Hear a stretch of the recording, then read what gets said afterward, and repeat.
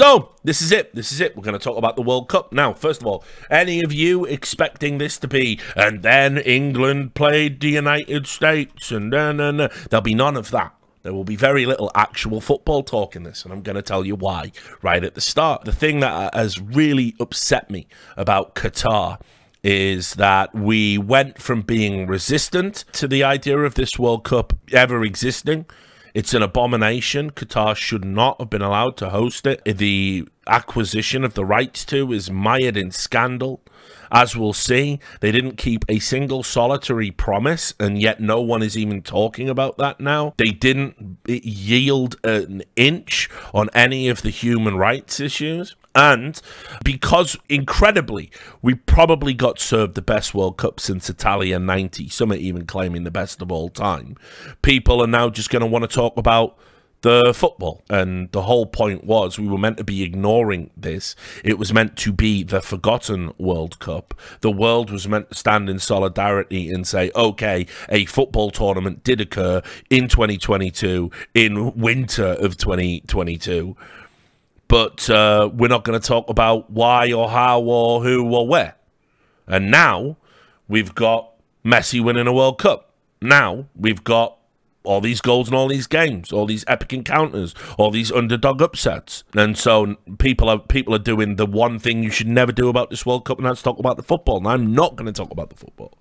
I'm going to talk about things around the football. I'm going to talk about all the bad things that happened, and I'm going to try and do it in a very loose chronological order. So let's start. Let's get into it. So, just days before the World Cup started, somewhat embarrassingly, FIFA wrote to all of the teams and said, focus on the football, not ideological or political battles that exist. This was Gianni Infantino, who you will be seeing a little bit more of in this broadcast, but this is where they wrote a letter to all of the teams saying, please do not allow football to be dragged into every ideological or political battle that exists, which somewhat is kind of overselling what people were concerned about. For those that don't know, the issues with Qatar are pretty straightforward. It's not like there's some sort of incredible detailed political battleground going on, is there? No, what there is they used slave labor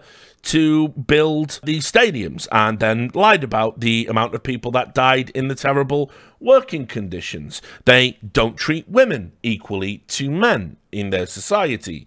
They have outlawed homosexuality and any sort of support for those individuals. This is not every ideological and political battle. These not to mention, by the way, just the multiple ways that they violate human rights in other regards, not to mention the way that they treat journalists. We should be appalled at any wealthy government that refuses to sort of engage with generally accepted standards in the global community. So it's not every battle, but that's what all the teams were told. They were all told that they had to respect Qatar and respect their beliefs. This is what the letter said. At FIFA, we try to respect all opinions and beliefs without handing out moral lessons to the rest of the world. One of the great strengths of the world is indeed its very diversity. And if inclusion means anything, it means having respect for that diversity. No one people or culture or nation is better than any other. This principle is the very foundation stone of mutual respect and non-discrimination, and this is also one of the core values of football. So please, let's all remember that and let football take the center stage. Infantino says everyone will be welcome in Qatar, regardless of origin, background, religion, gender, sexual orientation, or nationality. Keep that lie in the back of your mind for later. So I do want to say I don't agree with Infantino there. I think there's something sick. There's something sick with a society that would kill gay people. I think there's something sick with a society that insists women be covered from head to foot and not allowed to engage in all the same rights and privileges as men. So I don't know, maybe that's like a hugely controversial, bigoted statement to make in 2022. You never quite know where anything stands, but that's how I feel about it. And also, I think any government that would suppress journalists and have journalists harmed or killed or imprisoned for writing inconvenient truths, I think that's sick and not part of what a good society would be doing. Anyway, there's a lot of people reacting to the letter. You can see they added here, there are some concerns from certain fan groups about going to Qatar because same-sex relations are criminalized. Qatar have tried to claim that the laws aren't enforced, but they still exist. While this letter does say that everyone will be welcomed in Qatar, regardless of background, religion, culture, sexual orientation, and nationality, those assurances aren't enough for fans who believe a tournament shouldn't be held in a country where same-sex relations are criminalized. It has been an issue in the build-up to the World Cup, and it has changed how FIFA will award tournaments in future. So this is something that future hosts will be assessed for in terms of their LGBTQ legislation. I'll also add, of course, even Gary Lineker, twat for hire, he went straight into it as soon as the World Cup was coming to an end. And I might bring up the report a little bit later, because again, remember this is chronological, but basically said, oh, we're complaining about having a World Cup in Qatar. Well, what about having a World Cup in America? That's where we're going to next, and that's an incredibly racist country. Yeah, I don't think those stadiums are going to be built with slave labour, Gary. There was an interesting article in Spectator as well. Obviously, Macron, everyone's favourite French world leader. You can't actually see that there, so whatever. We'll skip over that part. But basically what it was saying was Macron couldn't criticise Qatar because obviously there was some financial dealings. In fact, basically, Macron has had sort of all kinds of, you know, ties and done business deals with Qatar. I'll just read you an extract from that Spectator article. It was never likely that Macron would speak out against Qatar hosting the tournament because to do so would be politically awkward. It is France, after all, which is, according to former FIFA president Sepp Blatter, ultimately responsible for the World Cup being staged in the Middle East for the first time in its history. Blatter, who was president when the decision was made in 2010, recently alleged that then UEFA president Michel Platini swung the vote in Qatar's favour on the orders of Nicolas Sarkozy, who was president of the Republic at the time. Platini denies the allegation, although he has admitted that he attended a lunch at the LSE Palace with Sarkozy and the then Qatari Crown Prince, Sheikh Tamim bin Hamad Al Thani. So yeah, I was just having dinner with the Qataris, but that definitely didn't influence my vote in any way, shape or form.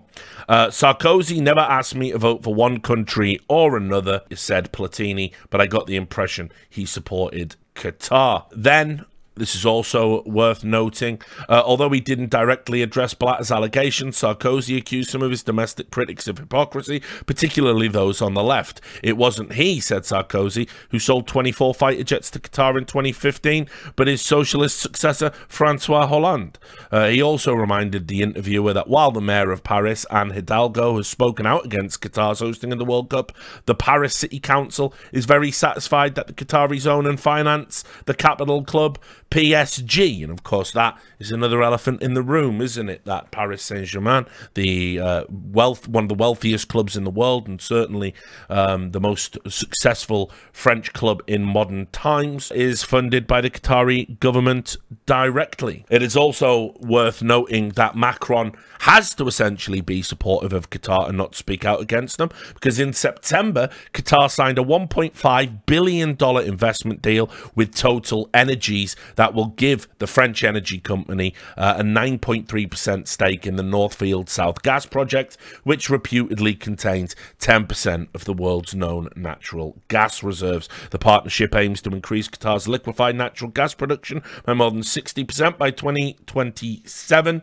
LNG is regarded as a cleaner alternative to fuel, oil and coal, and this will help facilitate France's energy transition and help them meet their carbon footprint targets. So there you go. Turns out money at the heart of it all, and that is why you didn't hear Macron piping up about anything. There was also news: Qatar won't allow cooked kosher food or public Jewish prayer at the event. So it wasn't just LGBTQ people that were having issues out of representation out there. They said that absolutely anyone that required kosher food, they wouldn't allow it. If you wanted to do your, prayer ceremony as a practicing Jew, then they weren't going to allow that. This came out. Sources in Jewish organizations told the Jerusalem Post that Qatar broke yet another promise, one where they explicitly said they would allow Jewish prayer services in Doha during the games, but they claimed that it couldn't secure this type of activity and so banned it completely. We were promised to be allowed to create prayer spaces in order for religious Jews who came to see the games to have a place of worship, a representative of a Jewish organization said. We were recently told that they banned places of worship for Jews because they cannot secure them. And again, for the catering needs, they were promised to be able to cook kosher food, including kosher meat, but at the moment have only been told to sell cold bagel sandwiches instead. So this is another one of the many, broken promises that we're going to get to. But the idea that you're not allowed to pray because we can't guarantee that it's safe for you to do so, not really a great look, guys. Probably not something you should say out loud. Then, while all this was going on, obviously the British fans started to land. And thanks to Jace, I believe, for this clip from a Finnish coverage of the Brits abroad. Playing against Iran, there are problems with, human rights and so forth. Yeah, well, they don't bother us. We're not interested in human rights. We are, but while we're here, you just got to get on with it, haven't you? So, not bothered about human rights, they said. You just got to get on with it, haven't you, lads? Just got to get on with it, lads. I mean, obviously, we are bothered, but you just got to get on with it, lads. So, that was that was a great little clip there. Now, around about the same time, everyone was filtering into Qatar, all the North FC fans. That was when Infantino, that we saw from earlier, who had told everybody to, shut the fuck up about human rights, gay rights, all of that stuff, and just focus on the football. He gave one of the most ridiculous, perplexing speeches ever given by any public-facing official, and also just said, we're all a bunch of hypocrites in the West. We're the hypocrites. Oh, okay. Do tell me more. Today, I have very strong feelings. I can tell you that. Today I feel Qatari. Today I feel Arab. Today I feel African.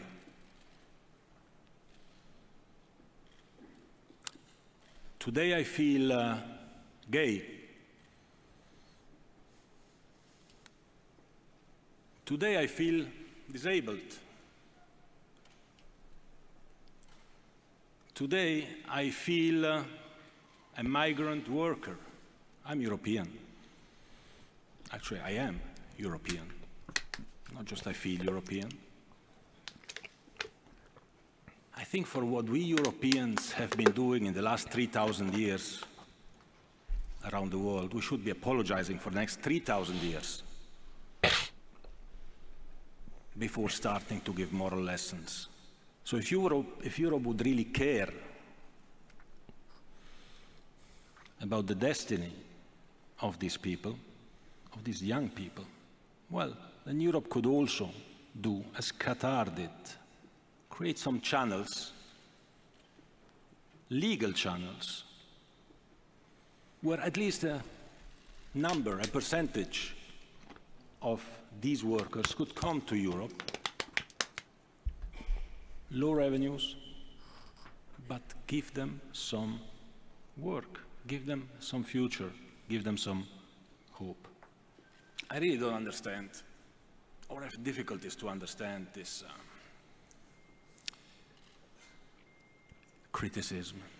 I think we need to invest. It's really simple, mate. In helping these people, of course. I will come back to that. We need to invest in education to give them a better future, to give them more hope. We should all educate ourselves. And whilst many things are not perfect, reform and change takes time. It took hundreds of years in our country. This moral lesson giving, one-sided, it's just hypocrisy. So I wonder why nobody recognizes the progress that has been made since 2016. It's not easy every day to read all these critics for decisions which have been taken 12 years ago when nobody of us was there. And now everyone knows that we have to make the best out of it, and we have to make the best World Cup ever. And Doha is ready, Qatar is ready. It will be the best World Cup ever, of course. I don't have to defend in any way whatsoever Qatar. They can defend themselves. Certainly. Defending football here. Qatar has made progress as well. I will come back to that. Because I feel many other things as well.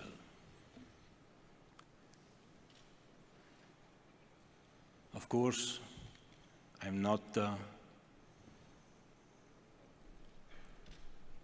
Qatari, I'm not Arab, I'm not African, I'm not gay, I'm not disabled, I'm not really a migrant worker. But I feel like them because I know what it means to be discriminated, to be bullied as a foreigner in a foreign country. Today, I feel sick. Yeah, ridiculous. Yeah, basically, the entire premise of the speech seemed to be saying that because of the many crimes committed by various European nations, such as obviously, you know, the British Empire, the conquistadors, etc., that means that we shouldn't take a stand for human rights in the here and now because we should be apologizing for the next 3,000 years for our sins. Now, listen, I'm happy to have a philosophical conversation about what atonement would look like for conquering nations. I'm more than happy about it. I remember I'm an individual that supports the idea of reparations within American society for African Americans whose lineage was, you know, a result of the African slave trade. I just don't think that the average poor working class taxpayer who had nothing to do with it and whose family never participated in that trade should be the people who have to pay for it. I think it should be the industries that got wealthy off the slave trade. I think we should take a long hard look at the clothing industry. I think we should take a long hard look at private prisons and things like that. Yeah, they should certainly be paying big fat chunks of reparations to African Americans. I would sign off on that today. And if you can make a compelling case, yeah, banks is another one. Banking, you know, and the way they've discriminated against black people historically. Listen, I'm all about it, right? I'm all about it. And if you can make a similar case, for the British Empire that moves me, I absolutely would. What I will not say is you shouldn't turn a blind eye to human rights violations in the here and now, just because your country will historically have violated somebody's rights somewhere along the way. That's nonsense, Infantino. That is an infantile way of thinking about the global community. While Infantino was giving that speech, there was a story in the British tabloid The Daily Mirror, an absolutely horrific story where a gay person that had fled Qatar told a harrowing tale of how they were hunted by the Qatari police and then raped by the police officers that tracked them down. Just absolutely awful. You have that as a juxtaposition to what Infantino was talking about making progress. This is not ancient history. This was a report, you know, right at the start of the World Cup that came out. So I don't know what you want to say. Like, these are the types of horror stories that should be being highlighted, and people should be very mindful of when we talk about the progress that Qatar has made. Anyway, as I said, fans were arriving, and one of the things that you may or may not be aware of was there was this concept of fan villages. Fan villages. This were little temporary living areas for fans to come over and stay while they were supporting their particular team, because certain teams went to certain stadiums. But the problem was a lot of these were sort of cobbled together at the last minute. And so when you think of Qatar and you think of opulent luxury, that wasn't what people were getting. I'll just bring up the pictures for you so you can see. There it is there. That's the fan village. See you again, they said. Still being built as people rolled up on the tarmac. This was one of the big screen viewing areas. It's actually worse than the Gaules Fan Fest, isn't it? Just out there in the middle, just in the middle of, I don't even know. Don't worry though, there was a seating area.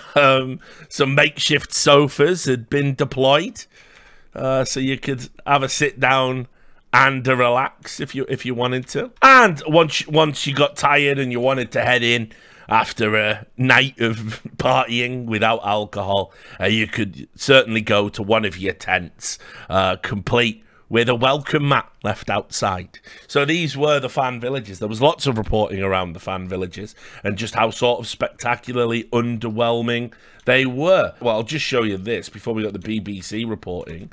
This was another example from inside a fan village of the type of bedroom. And this was not cheap accommodation. People were paying hundreds of pounds for this. This is what you got inside one of those tents. That's how you had to live. And it was about, I don't know, £300 or something a night. And yeah, to be fair, the fan looks great, doesn't it?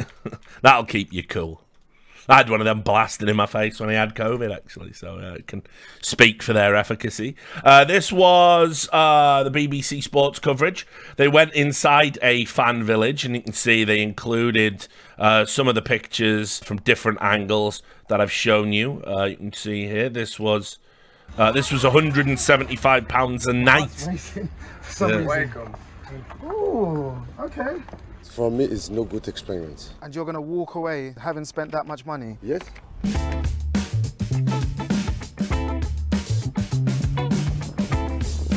Well, I'm an eternal optimist, but the pessimist in me is kind of winning at the moment. As we've driven in, there are loads of cranes, loads of people at work, and some of the structures, we've got this brown one in front of us now, and it's clearly not finished. You can see the diggers. It's nice. It's a little bit uneven underfoot. But it's comfortable. You have a fan? No air condition? No. No, just a fan. Padlocks for the door? So this is security? Yes.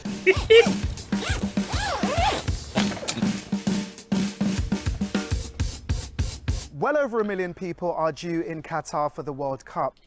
Anyway, there's some other little bits and pieces as he goes on. He interviews a bunch of fans about whether or not they are willing to stay. As you saw in the little preview at the start, some fans were like, you know what, fuck it, I don't even care that I've paid, I'm not staying here, and they got up and fucked off. So we get to the start of the games. Fans are turning up, and this was one of the headlines here. You can see, after all of the promises that you were going to be allowed to, you know, there weren't going to be any discrimination against gay people, you know, against trans people. Anyone wearing a rainbow was having their, you know, clothing confiscated. The Welsh team, the Welsh fans, had put together like a particular rainbow hat. These were being confiscated on the way into the Welsh games in the stadium. They were just being taken off people. But it wasn't just the hats, as we'll get to in a moment. You can see here they did interview a Welsh fan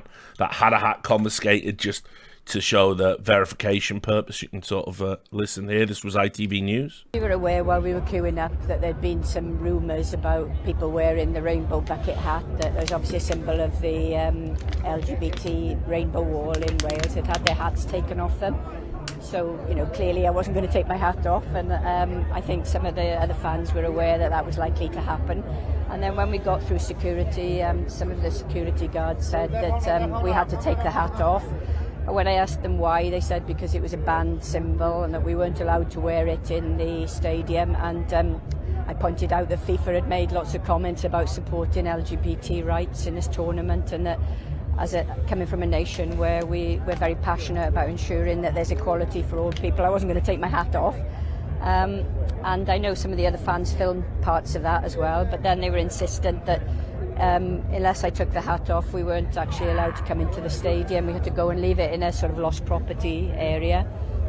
So we were basically forced to go back out of the stadium and then take it to a lost property area. But I think I had a little moral victory in that I managed to sneak it in, and who knows, I might even wear it during the game and see where we go from there. So, making a complete mockery of everything Infantino and what FIFA had said, yeah, it was people were having rainbow hats confiscated. And it wasn't just people having rainbow hats confiscated. If memory serves me correctly, this link should be, obviously, as we'll get to, a sad tweet, but this is the now sadly deceased US journalist that focused on soccer for them, Grant Wall, who passed away in Qatar, as we'll get to. But he was wearing a rainbow t-shirt and was refused entry because it's not allowed. But there was other weirdness. When is a rainbow flag not a rainbow flag? Well, this is a Brazilian that traveled to the event, a Brazilian reporter, and they were holding up flags of their home regions, for like their states that they have in Brazil. And because of the color of the state, they assumed it was some sort of gay or trans rights flag, and they were denying the Brazilians entry to their for flying their regional flag. Pessoal, eu tô nervoso aqui, tô tremendo de fato, porque a gente tava, cadê? Aqui, desculpa pessoal, desculpa. A gente tava com a bandeira aqui de Pernambuco, por favor, abre aqui pra mim. A gente tá aqui com a bandeira de Pernambuco, tá? E algumas pessoas, tô aqui com alguns voluntários, ela é de Recife. Desculpa, eu tô tremendo, porque fui atacado por alguns integrantes aqui do Catar, pessoas com essa roupa, e também policiais, porque eles vieram pra cima das meninas, achando que era uma bandeira LGBT, mas na verdade é apenas a bandeira de Pernambuco. E aí fui filmar e eles pegaram meu telefone e só devolveram, me obrigando a deletar o vídeo que eu fiz. Eu só consegui meu celular de volta porque eu deletei o vídeo que eu fiz. Isso é um absurdo, porque a gente tem a autorização da FIFA para filmar absolutamente tudo. So, yes, Qatar, they will never understand as well. But this is the ridiculous lengths they were going to make sure nobody saw a rainbow at all. And totally at odds with everything they had promised, totally at odds with everything that FIFA had said. Just in response to the t-shirt being confiscated, this is I believe a public official from Qatar. He said, as a Qatari, I'm proud that we confiscated this, or rather prevented this person from entering the stadium with a rainbow on his t-shirt. I don't know when will the Westerners realize their values aren't universal. There are other cultures with different values that should be equally respected. Let's not forget that the West is not the spokesperson for humanity. Yeah, I guess we should remember that, right? Now, you will also remember that England were going to wear like many teams, they were all going to wear the One Love band, right? That was the big thing. They were going to wear the One Love LGBTQ rights armband during their games. And England particularly made a massive deal about it.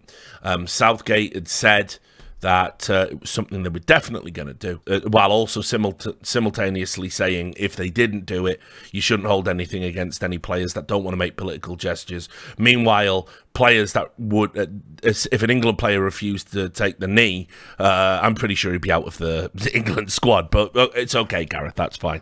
You just live in your fucked up little twisted hypocritical world. More on that in a moment. But ultimately, that was the plan for many of the teams to do it, and despite the fact that this was a gesture that had been talked about, discussed in advance, approved, FIFA said it was going to be okay. Let us not forget that part of it. The news came through that anybody participating in that gesture would receive a yellow card. This is being reported by Bayern and Germany, an account that one of the football fan accounts that I follow. Update: the English FA has been told by FIFA its regulations don't allow for Kane to wear the One Love armband.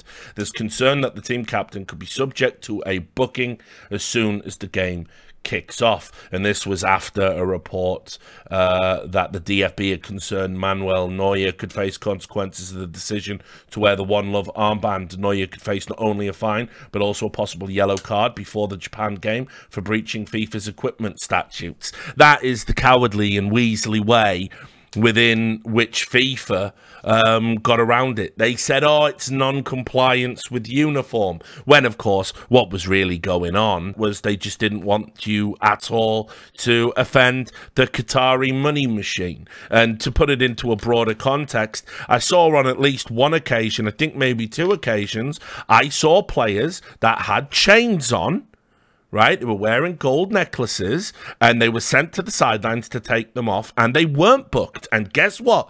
That's a breach under the same statutes. So why not just tank the card? Roy Keane made this point on Sky Sports, said it showed moral cowardice. If you want to make your point, you only have to do it once. Everyone eats the yellow. Point made. One of the most talked about gestures in the world. But England being England, they absolutely pussied out. England, Wales, and other European nations, but in particular England, because I have a particular bugbear with them. But yes, everybody pussied out. They refused to do it, and they explain why here on the BBC. England, Wales and other European nations will not wear the One Love armband at the World Cup in Qatar because of the threat of players getting yellow cards. The captains, including England's Harry Kane and Gareth Bale of Wales, had planned to wear the armband during matches to promote diversity and inclusion. A joint statement from 7 football associations said they could not put their players in a position where they could face sporting sanctions. We are very frustrated by the FIFA decision, which we believe is unprecedented, said the statement. The governing bodies, England, Wales, Belgium, Denmark, Germany, the Netherlands and Switzerland, said they had written to FIFA in September informing them about the One Love armband, but hadn't received a response. FIFA has been very clear that it will impose sporting sanctions if our captains wear the armbands on the field of play. We were prepared to pay fines that would normally apply to breaches of kit regulation and had a strong commitment to wearing the armbands. However, we cannot put our players in a situation where they might be booked or even forced to leave the field of play. Well, what an absolute abomination from the top down, really. For FIFA to ban this gesture is sickening, but on top, especially as they will allow other gestures, as we'll get to, and obviously for the teams collectively to show this moral cowardice and to say that, listen, we don't want our players getting booked. In other words, we are going to put our chances of winning the tournament ahead of the gesture we want to make, absolutely reeks of moral cowardice. And all the more insane is England went and took the knee. Now listen, I absolutely am fine with anybody wanting to make any gesture they want. You realise they didn't go along with all the right-wing crazies who are like, Colin Kaepernick shouldn't be kneeling. Colin Kaepernick shouldn't be kneeling in the NFL. America gave him everything. There shouldn't be political gestures in NFL games. Now rise and support the troops. Nonsense. Of course, he can do what the fuck he wants, right? Stand for an anthem, kneel for an anthem, do whatever you want. Here's what I can't abide. Why do English soccer players still take the knee, right, when NFL players no longer do it? Why do English soccer players do it? They say they do it because they want to champion racial equality, and that it's to protest racism everywhere. It's not just about the police brutality issue it was in America. It's become now a gesture that we've adopted in England, in English soccer, to basically say, right, we are against racism. Do you think that maybe doing it literally on the ground of a stadium that was built with actual slave labour, where the indentured servants that built that stadium worked themselves to death and were selected very much along racist lines, do you think maybe at that point the gesture's kind of lost a little bit of its potency? Yeah, I think it has. And when you say, but we're still going to do the the governing body regulated and Qatari mandated protest against racism, they'll allow us to protest like this, but, you know, we're not supporting the gays today. Once you do that, just don't do anything, because you just look like a fucking hypocritical bunch of dickheads. That's, like, just the fucking reality of it all, you know? Like there is probably a dead body in the foundation of the stadium, just some itinerant worker that was worked to death so these rich Qataris can pretend for 3 weeks that they're a good nation. They're just like the rest of the world. And yeah, look, see, we have football, so we must have human rights as well, right? So they can buy your cultural capital and influence, and you're going to talk about racism there in that environment. Come on, mate, have a fucking word. But anyway, they did say they were going to take the knee, and did. It became a bit of a issue. A few people are against footballers taking the knee in general. I'm not one of them, but some people are against it as a gesture. Some people say it forces footballers into a show of solidarity with the Black Lives Matter organisation rather than the Black Lives Matter concept as a movement. That's been raised as an objection. Some people, gammons mostly, well, what you doing it for? Like, what's your politics, yeah? And don't really have any truck with that either. But as I pointed out, there is certainly some hypocritical questions around the gesture now. And also keep in mind, it's no longer mandatory to do it. The Players Association in the Premier League have said players will only take the knee on special occasions like cup finals and, as we see, international outings. But a minister, Robert Jenrick, was questioned about it. He's a cabinet minister in England, and he said it was perfectly legitimate for England players to take the need to protest against inequality. Robert Jenrick, the immigration minister, said he had no issue with England players taking a knee,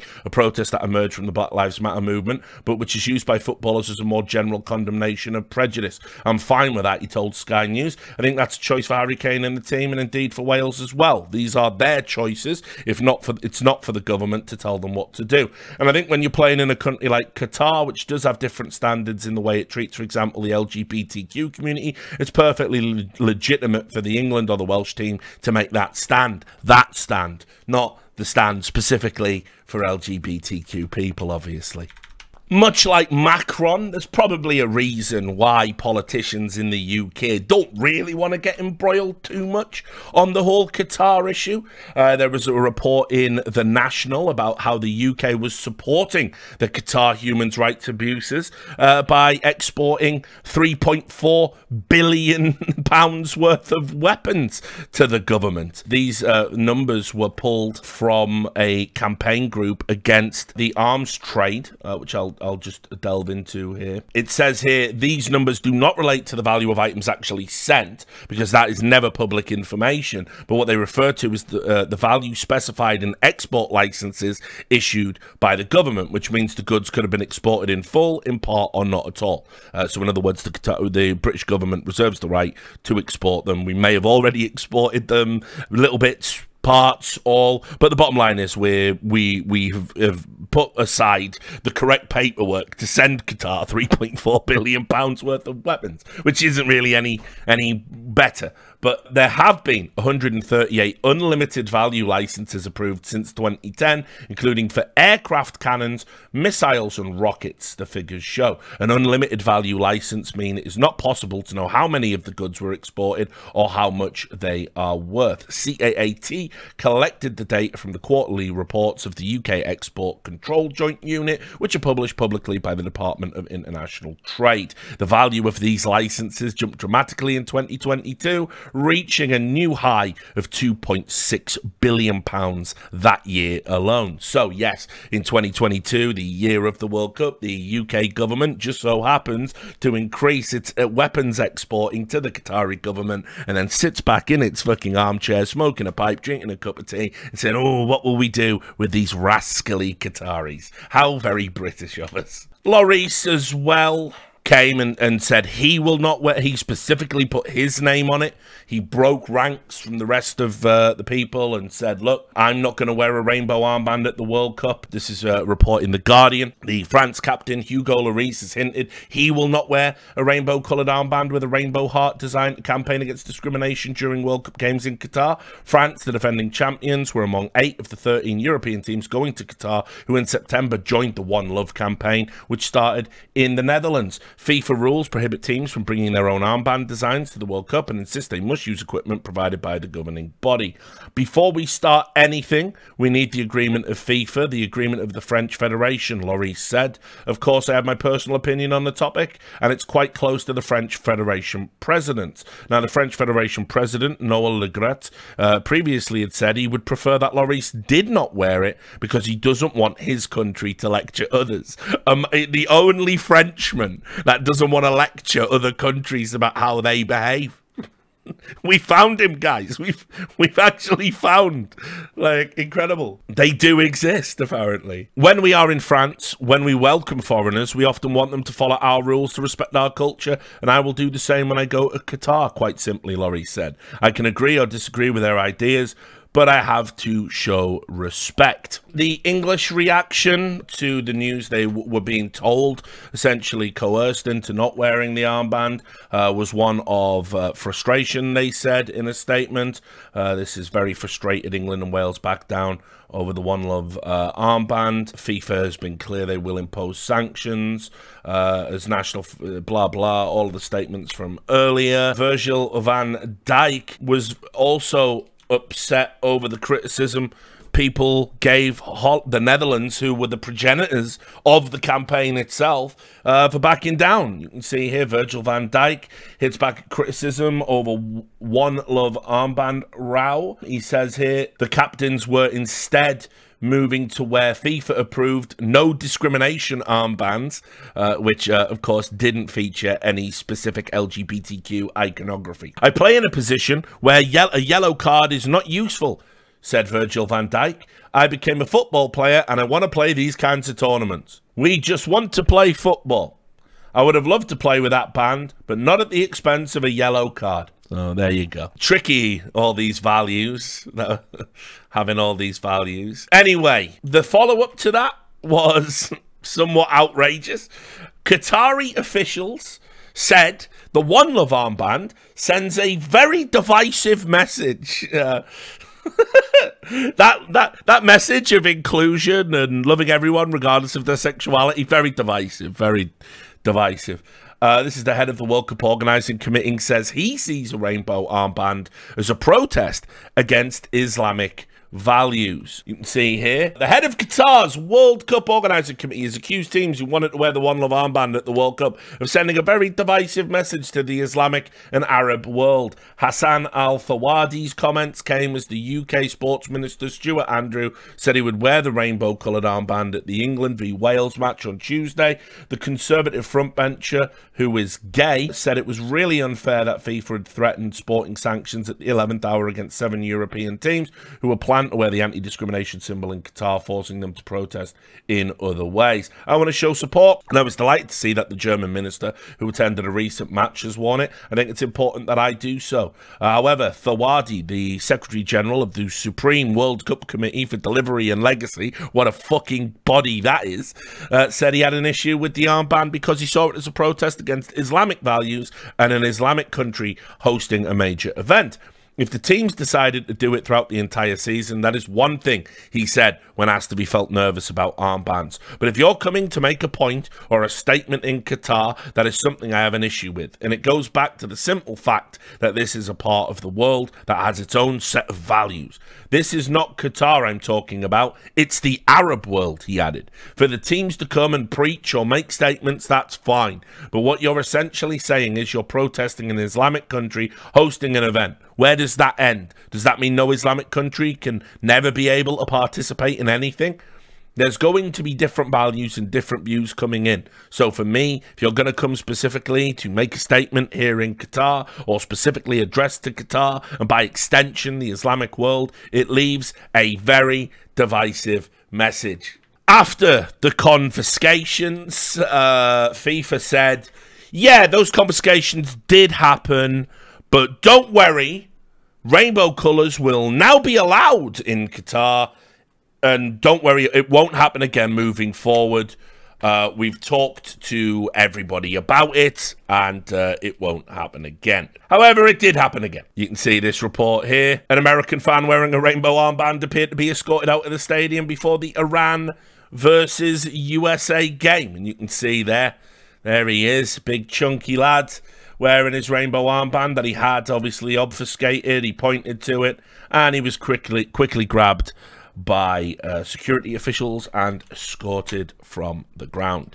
It became very clear that obviously FIFA were not running this World Cup at all. They were not in charge by any stretch of the imagination, and it was the Qataris that were going to set the standards and choose what was going to happen. There was a little breakout moment where there was a protester that managed to make it onto the pitch in the middle of a game. You'll be able to see that here. This guy had a Superman t-shirt, Save Ukraine on the front. I believe he had the Iranian Freedom for Women on the front, and was also waving rainbow colours. So he covered all of the fucking bases. Like, if you are going to risk your life to make this kind of cover all the bases. Get it all in. Get it all in. Less sympathetic, of course, was the news story that English fans had turned up to the England game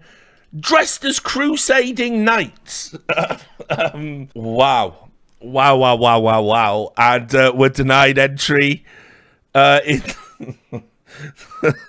were denied entry into the stadium, as you might expect.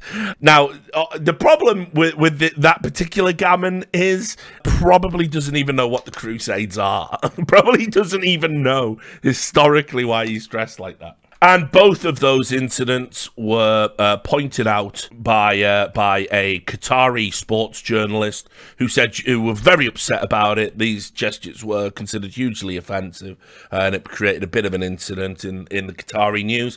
It said, "You come to our region in the colours of LGBT and the clothes of crusaders, and when we prevent you, you search for camera footage, taking on the role of the oppressed." Everyone understands that. So tensions just simmering along nicely for the entire World Cup, of course. I do want to also say that while England were showing absolute moral cowardice on the desire to support LGBTQ rights, it's worth noting that a different nation was making a much more profound stand for things that were going on domestically, and that is the Iranian team. I mean, what's going on in Iran right now is absolutely appalling. There has been a full revolt against the Iranian government and its treatment of individuals, stemming from the beating to death of a young woman for not complying with aspects of Sharia. And the people have had enough, and the people have been oppressed by these theological nut jobs for long enough. But the government has clamped down with absolute brutal force and has been killing protesters in the streets. Recently, the Iranian parliament convened to pass a unanimous resolution that they had, I think it was up to 15,000 protesters that had been arrested or handled by security forces were going to be penalized to the fullest extent of the law, which, depending on offenses, could include penalties of a death sentence. And so right now, this story should be on the front page of every respectable paper. This is a major nation, a nation steeped in history, a nation that has had this back and forth relationship with the West. A lot of what's happening now is certainly on our hands, if you know Iranian history, and we're not writing about it and we're not reporting about it because, much like the Arab Spring, we really don't want you to know in the West that you could revolt too. That's basically what it boils down to. The Arab Spring was like comparatively not covered at all. Also, it doesn't really behoove us to offer our support because the governments like these nasty little dictators that oppress their people in oil-producing nations or other wealthy nations, mineral-rich nations that Western governments like to do business with. As long as they have an understanding with the dictator and can get what they want, the people be damned. So it's an absolute atrocity that what's going on in Iran isn't being talked about more in the mainstream press. And once again, it shows the failing of journalism in general. But the Iranian players, who, by the way, I mean, look, I'm not talking about the football, but they gave a wonderful account of themselves at this tournament. They refused to sing the Iranian World Cup. They stood there in silence as a protest. And obviously they were in England's group. And what a juxtaposition. People too afraid to wear an armband and take a yellow card. Meanwhile, public solidarity with the people could actually get these people killed. True bravery on display at the World Cup. Moments after it happened, well, what do you think happened back home? The Iranian security forces, unleashed by the government, started to threaten the families of members of the national soccer team. This is it reported in CNN. The families of Iran's World Cup soccer team have been threatened with imprisonment and torture if the players fail to behave ahead of the match against the USA on Tuesday, a source involved in the security of the games said. The source said that they were told their families would face violence and torture if they did not sing the national anthem or if they joined any political protest against the Tehran regime. The players sang the anthem before their second game against Wales last Friday. And indeed, obviously, after this was communicated to them, the not singing protest ended relatively quickly in time for their second match. But the gesture was still made, the risk was still taken, and all credit to the Iranian players for doing it. It was also deeply unpopular with the fans there because, you know, it's seen as breaking away from the government. And yeah, it was probably the most powerful gesture you're going to see, certainly at this World Cup. It had no happy endings there. They were immediate. As soon as they got back on the plane, after they went out in the groups, they were being dealt with. And you can see news stories such as this. This is by FIFPro. The professional footballer Amir Nazar Azadani faces execution after campaigning for women's rights and basic freedom in his country. Yeah, just terrible things going on right there. Now, a little palate cleanser before we go on. The opening game was Qatar and Ecuador. And, you know, one of the great things about the World Cup, right? It's people coming together and having a good time. And here we go. There was no segregation in the fans. Come on. He is an Ecuadorian and he is here to watch the match today. صار بيني وبين اشتباك لكن سلمنا على بعض واعتذرنا على بعض. نتمنى منكم يا جماعة أن تنشرون المقطع هذا مثل ما نشرتوا الاشتباك اللي صار بيني وبينه. إحنا في النهاية مشجعين. In the end, we're only here to watch this beautiful game. Yes, yes. And vamos Ecuador. Yes, we got passion makes sometimes people upset. Yes. But we come together for sport. Sport brings people together. Sport brings people together. It does, doesn't it? Isn't it a wonderful thing to see? Wonderful to see on the opening day of the World Cup, all the fans just mixed, intermingled together. A Qatari fan welcoming an Ecuadorian. Think of all the ways in which a Qatari and an Ecuadorian could come together. There's not many, is there? And here they are together in the opening game of the World Cup to enjoy a wonderful game of football in a wonderful, peaceful gesture. Unfortunately, that didn't last very long at all. Once the goal started flying in for Ecuador, you can see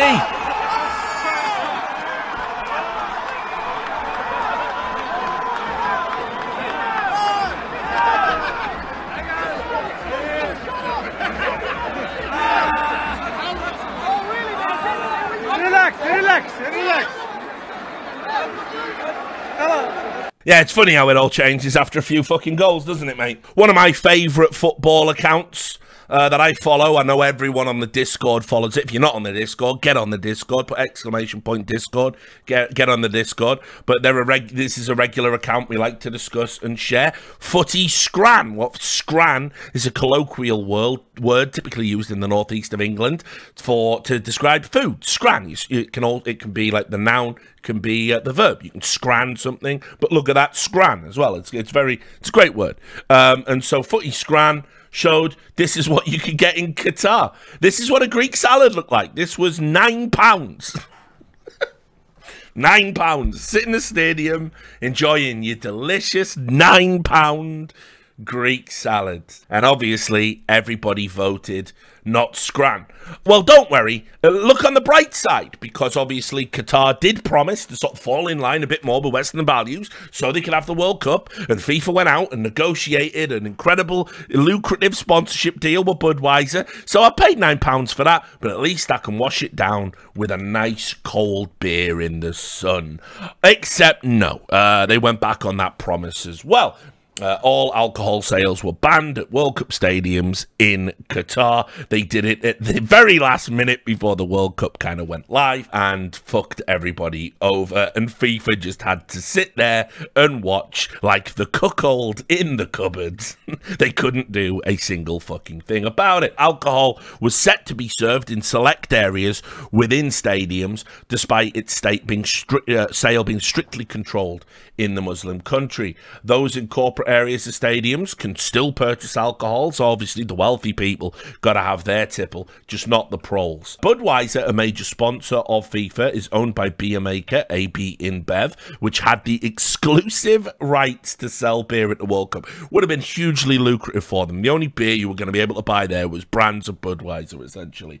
Following discussions between the host country and authorities and FIFA, a decision has been made to focus the sale of alcoholic beverages on the FIFA Fan Festival, other fan destinations and licensed venues, removing sale points of beer from Qatar's FIFA World Cup 2022 stadium perimeters, said a statement from the World Football's governing body. There is good news, though. There is no impact to the sale of Bud Zero, which will remain available at all of Qatar's World Cup stadiums. So you can sit there like a dickhead with a £9 salad with one olive in it and have yourself a fucking £9 bottle of fucking zero alcohol Budweiser. By the way, there's probably a fucking zero alcohol beer that fucking tastes nice out there. I mean, I don't know why anyone would want to fucking drink it. Sounds like just a ridiculous idea to me to begin with. But there probably is one, but it won't be fucking Budweiser, will it? It won't be fucking Budweiser. Host country authorities and FIFA will continue to ensure the stadiums and surrounding areas provide an enjoyable, respectful, and pleasant experience for all fans. Stop me if you've heard that one before. This had the knock-on effect where other sponsors were like, well, hang on, if Budweiser can get fucked over with their sponsorship deal, can we get fucked over with our sponsorship deal? And you can see multiple sponsors raised concerns or issues with FIFA about the contracts at the Qatar World Cup, The Guardian can reveal.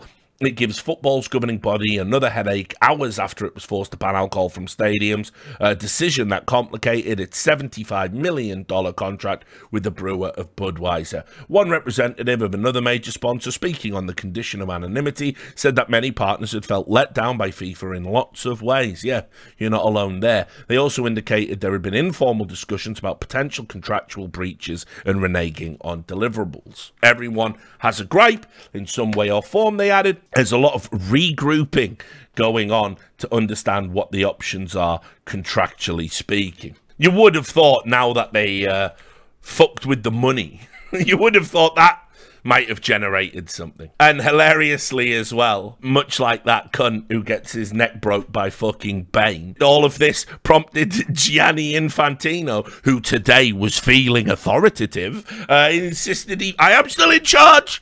I am still in charge!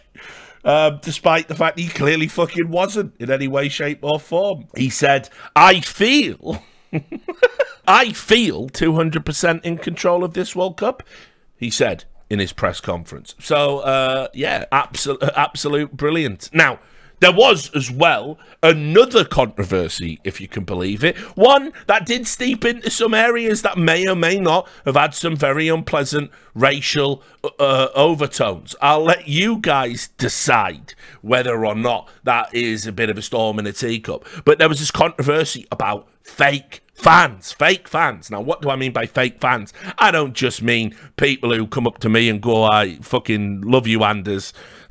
You're my favourite caster. They're fake fans, right? But what they were actually talking about was fans that were essentially paid actors who were being given money to go to the stadiums and cheer on whichever countries were playing that particular day in suitable attire, and to give the illusion that the World Cup had sold more and that it was all well represented and people weren't boycotting it in any way, shape or form. Now, I want to just give you a little bit of background here, right? Because, yeah, I certainly thought some of the criticism here was a little bit iffy and gammons were getting wild again. But here's some precedent. Well, because I've heard about this before, and I've heard about this before in Qatar. I've kept my eye on Qatar for a long, long time. And this is a story from 2014. There was precedent there. This is where what they would do is they would pay migrant workers £3.50 to come in for the day and be fan of a volleyball event. So when the event was filmed, again, it appeared more popular than it actually was. It made it look like, oh, everyone wants to be here, etc. So Qatar has again been accused of employing migrant workers as sports fans in an effort to make largely empty arenas appear full. Around 150 workers were paid to be fans at the Qatar Open of International Beach Volleyball last month, an event that the FIVB, volleyball's governing body, said on its website had brought out the crowds. But migrants from Ghana, Kenya, Nepal and elsewhere. Remember, one of the big issues that we talked about right at the start was that when you take these migrant workers and you put them in essentially indentured servitude, they are coming from countries that just have grinding poverty.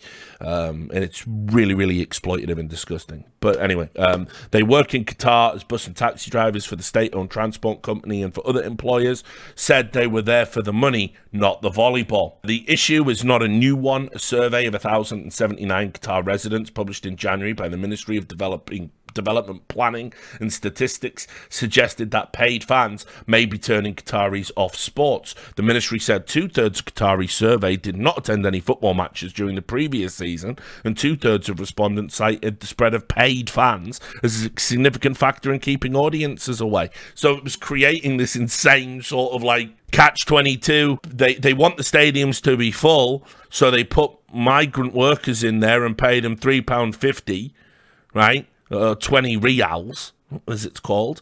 But because there was all these migrant workers posing as fans who didn't want to be there, genuine fans stopped wanting to go and said, well, we're not going because of the fake fans. So the idea that it hasn't happened in the past, there was a lot of people going, fake fans, no way. It's like, guys, you gotta know your history about this shit. Anyway, it goes on to say numerous workers said they regularly make up numbers at sports events. Qatar League football games pay 20 or 25 reals, they said. A Kenyan said he made 50 reals at a handball tournament. Anyway, so it is something that's happened historically, going all the way back to 2014. But yeah, there was lots circulating on social media, and you're going to see immediately why people thought this might have had a racial component to it. This is a report on Mashable. FIFA World Cup 2022, Qatar receives backlash for reportedly hiring fake fans, but here's the truth, and you can see here the Argentinian fans, the England fans, and the Brazil fans. So there was obviously a strong Arab presence, right? Which, of course, could be absolutely true of any of those nations. And obviously, some fans from the Arab world will support a country that might not even be their own, because people do that in football, don't they? So Mashable, the mighty Mashable, got right on it and said, here's the truth. They linked all of the videos.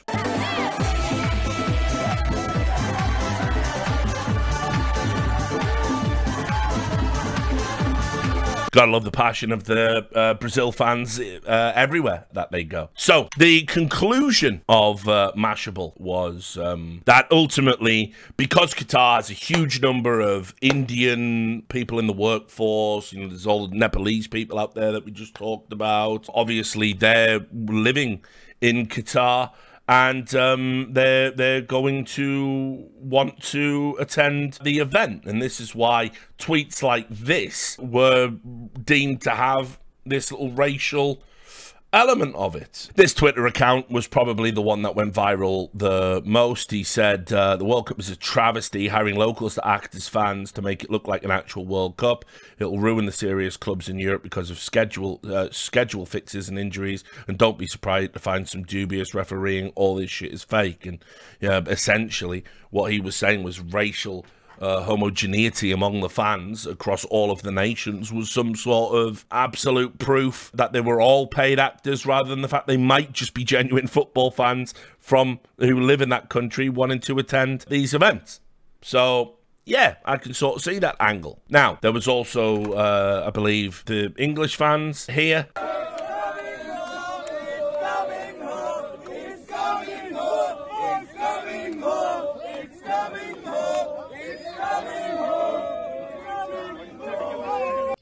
Now, I will just add, probably they could have took the time to learn the "It's Coming Home" song. Probably would have helped a little bit there, but you know, they still better than a gammon dressed in a Crusader outfit, if you ask me. But you know, whatever.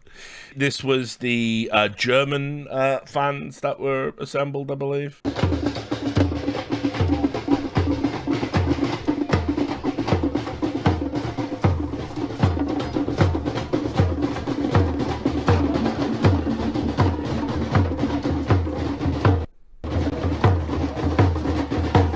So not a lot of papa that you know, and no lederhosen, but again, nothing. There was nothing to suggest that any of these individuals were paid actors. There was no like big scandal that came out about it. No one had any definitive proof or anything like that. They did issue a statement on the fake fan controversy and said it's disappointing but unsurprising. The Qatar organisers rejected the claims. You can see here the Qatar 2022 Supreme Committee. There they are again. The Supreme Committee. They rejected accusations that there are fake paid football fans at the World Cup after videos of Indian expats cheering on the England team in Doha went viral on social media. Some greeted the clips with scepticism, although the Guardian spoke to half a dozen supporters on the ground who said they were originally from Kerala and displayed a broad knowledge of the England team in the Premier League. Other locals have been seen chanting their support for Argentina and Brazil. And, you know, remember, India, yeah, its national sport is cricket. They've got a growing passion and thirst for football over there right now. I mean, it wasn't, you know, they've got the Indian Premier League, which was in like making all the headlines because they were getting people like Del Piero to go out there and be like managers of teams and franchises. So, you know, it certainly shouldn't come as a shock to anyone that Indians in a host nation of a World Cup want to watch the fucking games. In a statement, the Supreme Committee said it rejected the allegations about fake fans, which they called disappointing and unsurprising. Fans from all over the world, many of whom have made Qatar their home, have contributed to the local atmosphere recently, organising fan walks and parades throughout the country and welcoming the various national teams at their hotels. Numerous journalists and commentators on social media have questioned whether these are real fans. We thoroughly reject these assertions, which are both disappointing but unsurprising. Hundreds of England supporting Indian fans shouted "It's coming home," as we saw there. A little bit didn't quite get the, well, many of the words right and all the tune, but you know, the sentiment was there.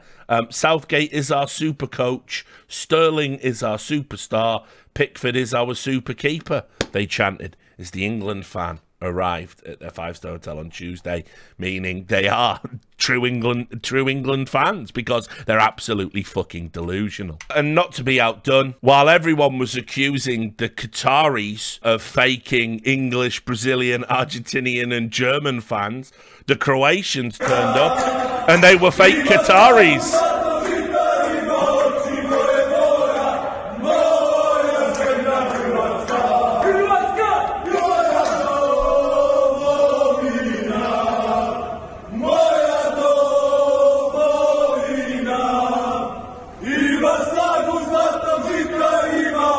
Gotta be careful. I don't even know what to say. So,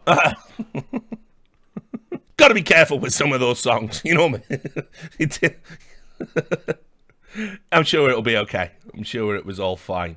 Now, why don't we talk about this little story that came up? Journalistic harassment was certainly ongoing. We already saw it earlier with the Brazilian journalist who was just harassed and accosted for holding up a regional flag. But one story that went particularly viral was TV2 Denmark. The journalist Rasmus Tantholt was reporting on the World Cup when he got approached, and security guards threatened to break his camera for reasons that weren't clear. Some people say there was someone in the crew wearing a rainbow armband and they didn't like it. Some people were trying to intimate maybe they were filming in a private area, but you can see and judge for yourself. Og nu du med os fra Katar, Rasmus Tantholt, et værtsland, der jo altså bliver udsat for en hel del kritik. Hvordan oplever du forholdene lige nu? Jamen, vi kan jo vise, hvordan forholdene er lige her, hvis vi drejer kameraet. We are live on Danish television, og der kan I se, nu bliver vi stoppet med at filme, og det er forholdene her. Mister, you invited the whole world to you invited the whole world to come here. Why can't we film? It's a public place. We can film with this permit. This is the upgrade pass, and this is the accreditation. Okay. We can film anywhere we want. Okay. There are only, of course. Only for the Qatar. Qatar, you have because the Qatar is no. We don't need permit. But you can break the camera. You want to break the camera? Okay, you break the camera. Okay. Yes. So you're threatening us by smashing the camera. But listen, sir. So that was obviously one of the many journalists that got accosted while trying to do reporting while they were out there. So that was the thing. Also, there was just some general silliness that was also occurring. A strong uptake in the American media for essentially saying that you can't really criticize Qatar because America's going to have the World Cup next. I already said that Gary Lineker parroted this talking point. This was one of MSNBC's pundits that said if you grandstand about human rights violations in Qatar, then we should be doing the same about America, which, by the way, I mean, listen, I've got my views on that. But let's just listen. Us to be a little bit more nuanced in our critiques and resist simply parroting generic Orientalist tropes. While it's fair to question and criticize Qatar, I wonder if this debate is truly about migrant workers' rights and human rights, or is it that European countries who view themselves as the guardians of global soccer for their own selfish economic purposes can't stomach the idea that an Arab Middle Eastern country will host this venerable global gathering? I wonder Americans if known any for of these caring about American the Middle East, by pundits the way. grandstanding about human rights will call for the U.S. to be stripped of hosting the 2026 World Cup for the way elected leaders in this country and our judicial system in this country have rolled back reproductive rights or are trying to ban the word gay in public schools or even ban books. That's not No one is accusing the U.S. of trying to sports wash its anti-women, anti-LGBTQ, anti-book policies. And perhaps Europeans should set a better example of how migrants in their own countries are treated. More than 24,000 migrants have died trying to cross into Europe since 2014. Nuance and context matter. I mean, just on that point, yeah, when they arrive, we don't literally put them in fucking work programs and force them to build football stadiums until they drop dead from heat exhaustion. And now some have accused Russia, China, and Qatar of sports washing. To suggest Russia and China, which have been accused of war crimes and genocide respectively, yet who are both allowed to host the World Cup and the Olympics, are in the same camp as Qatar is dubious and disingenuous. Luckily, the fans arriving in Qatar to watch the World Cup have been smart enough to make that distinction that so many Western pundits have failed to make in the run-up to this tournament. Yeah, that's real great stuff. By the way, everybody did protest Russia and China. You might want to pull up the tape on that one. Okay. This was what Gary Lineker had to say as we got to the end of the tournament. So, this is as it was reported by the Mirror. You can see here Gary Lineker brands USA extraordinarily racist in comment talking to his comment on the World Cup 2026 co-hosts. Gary Lineker has branded the United States an extraordinarily racist country as attention begins to turn towards the 2026 World Cup, which they will co-host.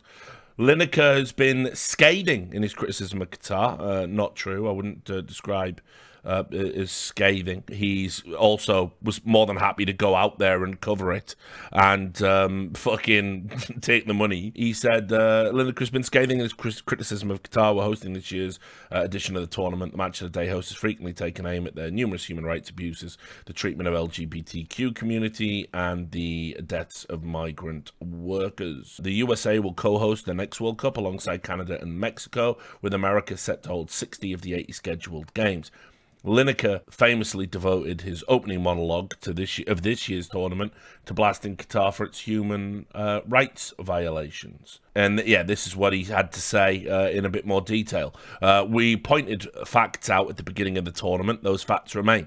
So lots of people were killed doing the stadiums. Yes, the stadiums are extraordinary, but at a great price. Homophobia is an issue here. Women's rights are a little bit of an issue here for me. It was always really more about the corruption side of it, because as I said previously, I think pretty much every country, including our own, has got issues. And we're off to America in 4 years' time with Canada and Mexico. But obviously America is an extraordinarily racist country. So there's always issues, but it was more the fact that we just pointed out a few facts.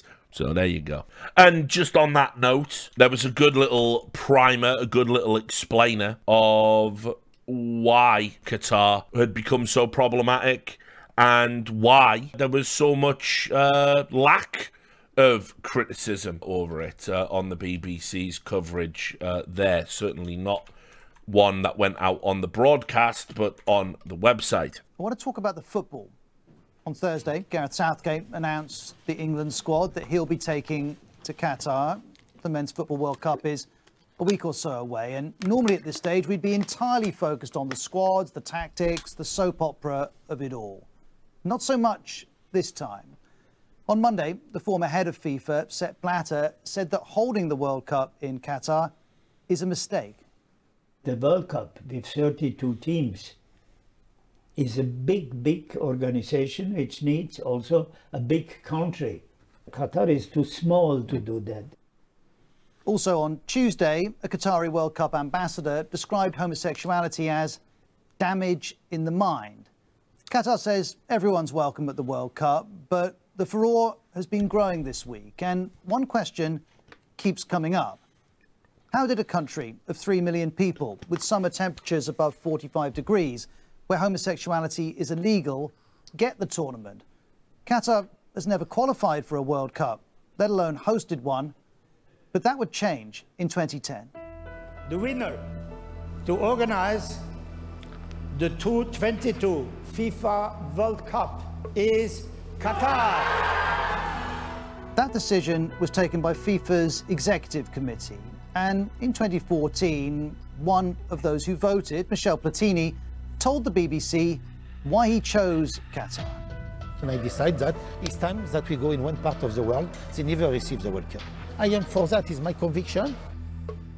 That was one reason FIFA chose Qatar, but there may have been others. Ahead of the vote, 2 of the committee were excluded after a Sunday Times investigation alleged they'd offered to sell their votes, something they denied. The remaining members chose Qatar over the US, which had been the favourite. Then in 2011, the Sunday Times reported that 2 other members of the committee had been paid $1.5 million each to vote for Qatar. They denied it. Days later, an email leaked, and in it, FIFA's then General Secretary refers to Qatar's official on the voting committee. He writes, he thought you can buy FIFA, as they bought the World Cup. Jerome Valcke would say afterwards that didn't refer to bribes. But by 2012, a FIFA inquiry was underway. People focus on the winners, right? But how did that process go? And did anyone in that process violate the rules? Now, that inquiry would conclude that the votes hadn't been bought, but it did find potentially problematic conduct of specific individuals as part of Qatar's bid. And by this point, it emerged the FBI had been investigating FIFA for years. In response to a US request in 2015, Swiss police carried out these dawn raids in Zurich, where FIFA's based. The FBI declared that undisclosed and illegal payments, kickbacks and bribes became a way of doing business at FIFA, though that wasn't a specific reference to Qatar getting the World Cup. We do, though, know that 11 of the 22 committee members who took this decision have, for various reasons, been fined, suspended, banned or indicted since then. 2 of them were convicted, but not in connection to Qatar. And 12 years on from the vote, Qatar denies doing anything illegal or unethical. But this week, Sepp Blatter had more to say about this. Of course, it was also about money, he says.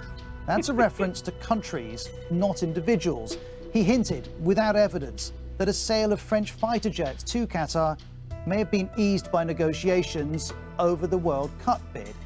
That link has not been established, nor is it uncommon for the awarding of large sporting events to have a political dimension. But this is the man who ran FIFA at the time, implying that the decision may have been connected to selling military hardware. And we should also remember, as the BBC sport editor Dan Rowan puts it, that Blatter's time in charge of FIFA became defined by corruption. And so, while FIFA and Qatar continue to deny doing anything wrong, the players are preparing to travel to the tournament. And questions remain about why it's being held in Qatar. So, you can, I urge, if you want a good primer on it, and you don't have time to, you know, dig into it, this article here will give you everything, the entire history of the bid and everything, indeed, that you would need to know about it. So, yes, but that is pretty much it all in a nutshell. You will, of course, famously remember the Richard Lewis show was covering when Qatar got the World Cup. We did a whole episode where Sam and I tried to talk about how they were going to handle the heat because it wasn't clear that they would be moving it to winter at that time. And we were talking about warm to cold converters. Well, they actually did create the best ever warm to cold converters, which is hilarious because one of the things that Qatar is claimed is that this World Cup is actually the most environmentally friendly World Cup that there's ever been, which doesn't make sense by any stretch of the imagination. So the ad, the official ad was essentially like, oh, it's going to be the most carbon friendly of all. You can see here, it turns out that it was actually 3 times what they estimated. FIFA had basically said, because climate change affects us all, that it was super important that the Qatar World Cup was able to have a sort of carbon, you know, low carbon footprint for the event. And that was certainly one of the considerations when they absolutely didn't pick it for bribes. You can see here, climate change affects us all. The Earth's climate is changing due to human activity. Football is not immune to these significant changes, and we all need to reduce the emissions that enter the atmosphere. FIFA World Cup Qatar 2022 LLC, and Qatar's Supreme Committee have committed to reducing and offsetting all carbon emissions related to the FIFA World Cup 2022. Here's things you can do. I love that. Like, we're by the way, are running this outrageously needless, exorbitant sports fucking tournament in a country where it's so hot, we're going to have to use unbelievable amounts of energy to keep everybody cool. But here's things you can do. Turn off a light, eat less meat, stop having holidays, dickheads. Ridiculous. But anyway, you can see they come up with this distribution of emissions. There's your boy, Gianni Infantino with his little penis head. But of course, it's all lies, like everything else about this World Cup. It's just all fucking nonsense. There was a report that came out that said not only is the claim that it was going to be carbon neutral wrong, it was also going to be one of the highest uses of carbon at any World Cup or any sporting event of all time. And so people said it's dangerous and misleading, and you really should change it. FIFA said the Qatar World Cup would have a footprint of 3.6 million tonnes of equivalent carbon waste, which would be offset by all the initiatives around the World Cup. We did a little digging into FIFA's carbon footprint estimate, and we think it's actually over 10 million tonnes, so 3 times that at least, said one of the people looking at this at Lancaster University. And let me tell you, those warm to cool converters, they were working a treat, an absolute treat. It was actually reported that people were complaining about being too cold. Shocked World Cup fans complained stadiums are too cold despite 30-degree plus heat due to Qatar's revolutionary air conditioning, just pumping it out down there. You can see Qatar built 7 air-conditioned stadiums for the World Cup to combat the desert heat, but after the opening game between Qatar and Ecuador, some supporters said they were too cold.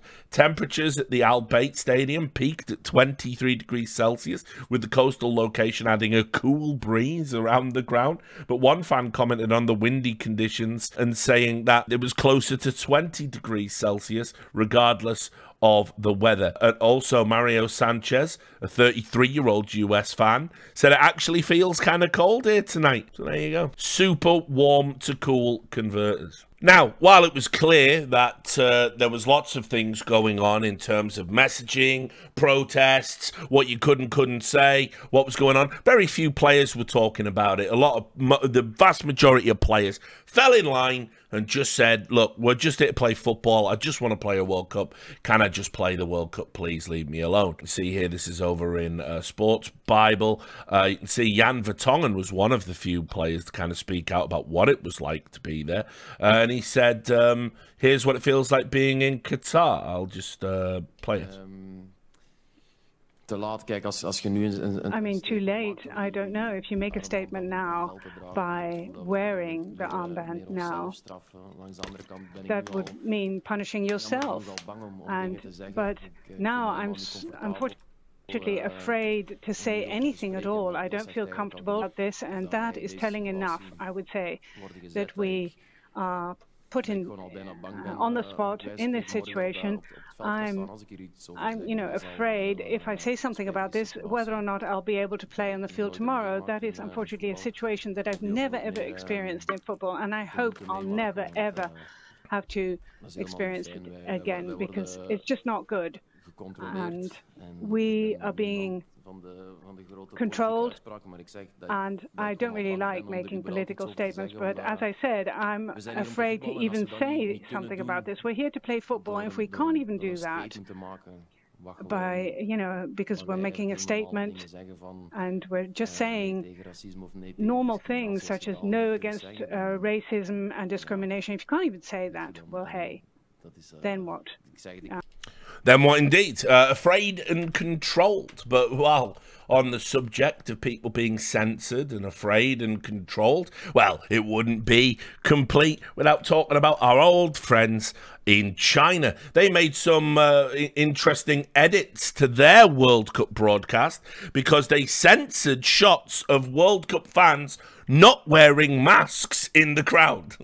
Because obviously China at the moment, if you know anything about what's going on in China, China has this zero COVID policy that's still meaning people are being locked up in their buildings, are being treated in like appalling conditions, being subject to like rigorous testing all the time, all sorts of, freedoms being stripped away. And so going out there, the Chinese footage that was being shown, because obviously in Qatar, people were just maskless, and yeah, we're all watching the football. Yeah, there was no fan shots being put into Chinese TV.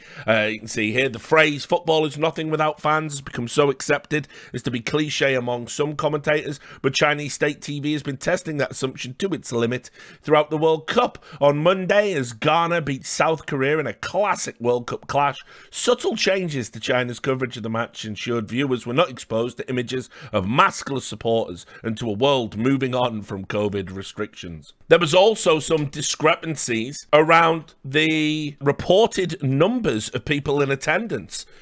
after we lurched out of the fake fans controversy, now Qatar was reporting a number of fans in the stands that couldn't possibly be there based on the capacity of the stadiums, which of course were all tracked for years. They were quick to explain that discrepancy. Here we go. World Cup 2022 attendances. FIFA explained why they're higher than the stadium capacity. See here. In the opening 2 days, these have been the attendances and the reported stadium capacities. Qatar versus Ecuador, 67,372 in a stadium that can only hold 60,000. England versus Iran, 45,334 in a stadium that can only hold 40,000. Senegal versus the Netherlands, 41,721 in a stadium that can only hold 40,000. USA versus Wales, 43,418 in a stadium that can only hold 40,000. Well, FIFA contacted Rachel Burden, the journalist, and said, I've just been contacted by a FIFA spokesperson who's told me capacity figure is the reference capacity that meets the FIFA requirements. The final capacity during event mode is higher, hence the mismatch. Well, what does this mean? So FIFA originally tweeted out the official stadium capacity of the 8 arenas, and they were higher than the officially listed attendance. But the original capacities were like all built on the spec of the stadiums. So they also did their announcements based on tickets sold rather than actual fans that turned up. So these discrepancies, oh, no, don't worry about it. It's all good. Loads of fans, all the fans are here. Look at all the tickets we sold. God bleeding blimey, governor. USA-Iran was always going to be a contentious game. There was a bit of friction in the press huddle before that match. Well, as you'll see here, one journalist took exception to, well, among other things, his pronunciation of their country as Iran. Iranian people, but you're pronouncing our country's name wrong. Our country is named Iran, not Iran. Please, once and for all, let's get this clear. Second of all, are you okay to be representing a country that has so much discrimination against black people in its own borders? And we saw the Black Lives Matter movement over the past few years. My apologies on the mispronunciation of your country. Yeah, that being said, you know, there's discrimination everywhere you go. You know, one thing that I've learned, especially from living abroad in the past years and having to fit in different cultures, is that in the U.S. we're continuing to make progress every single day. I grew up in a white family with obviously an African-American heritage and background as well. So I had a little bit of different cultures, and I was very easily able to assimilate in different cultures. So you know, not everyone has that ease and the ability to do that, and obviously it takes longer to understand. And through education, I think it's super important. Like you just educated me now on the pronunciation of your country. So yeah, it's a process. I think as long as you see progress, that's the most important thing. So, an incredible, classy and well-articulated response from Tyler Adams, a very impressive figure. And honestly, you might sort of be cheering that on the surface of it, a difficult question being asked of an American in a press conference. However, there's always more to it than meets the eye. Yasha Ali did a thread sort of breaking down why this, you know, question occurred in the manner in which it did. And obviously, there are a lot of countries that use American social problems. They send journalists out to events to ask questions about those social problems. And what it's really doing is they don't care about racial equality in America. They're doing it to essentially distract from their own issues and use the old classic, yeah, but what about you, though? What about you, though? What about you, though? So you can see here Yasha Ali, who has returned to Twitter, removed his catfishing picture and has started tweeting again regularly, a bit more like how he used to before he became absolutely full of himself. So, you know, good job. I want to point out that this journalist is from Press TV, which is directly controlled by the Islamic Republic. What people need to know before they cheer on this journalist is that the Islamic Republic has a history of weaponizing racism in the USA for their own purposes. The leaders of the Islamic Republic and their followers are often incredibly incredibly racist against black people, yet they pretend to care about racism in America. School children in Iran are taught about Martin Luther King Jr. and Malcolm X. They're treated as heroes. The Islamic Republic points to them and says, see how horrible America is. But the point is, the Islamic Republic goes against every single principle these men fought for. It's a deeply cynical move, and they have no place to talk about racism or state-sanctioned abuse. You can watch the supreme leader of the Islamic Republic, Ayatollah Khomeini, talk about the killing of George Floyd and the protests thereafter. Now juxtapose that against all the images you've seen out of Iran in the past 2 months, and you'll see what I mean. And I also do just want to add, as generally, this point of when you correct people's pronunciations of things, like, is it disrespectful for an American to say Iran instead of Iran? You know, we're all going to mess up pronunciations, you know, based on where you're from regionally. I certainly, you know, I've talked to a lot of Germans down the years, and, you know, I've talked to Germans with really thick German accents, and they've said that you're, you know, Wales or England, and I'm not going to correct them over that. I don't consider it disrespectful. It's just good to be having, you know, conversation with people from different parts of the world and different cultures and different languages. So seems to me that that was pretty needless and spiteful. In addition, as well, to the banning of the rainbow flag, banning of the One Love armband, what happened here was there was also this slogan, Women, Life, Freedom. Women, Life, Freedom is the slogan that has emerged out of the Iranian protests because, as I said, it was predicated as a women's rights movement in Iran. And so somebody was wearing that T-shirt, and the Qatari police started to harass these individuals for wearing that T-shirt and to push them away from the stadium. Again, any type of dissent against Islamic theocracies was being suppressed in Qatar. There was an article about it in the Iran International English news publication, which you can see here, where they picked up the story. This included tapes, recorded tapes, where Qataris had said to Iran, if you give us the names of the people you don't want to be there for the World Cup, we will solve the issue for you. Of course, obviously very sinister connotations around that, and this is because, you know, the Qataris and the pro-Iran regime were pro-Iranian regime media were all getting together and discussing what they could do while they had an opportunity to seize these people in a sympathetic country. Of course, Piers Morgan wouldn't shut the fuck up the entire World Cup. He just won't shut the fuck up ever, will he? The turbo gammon, the man who personifies the word twat, decided he would do some journalism.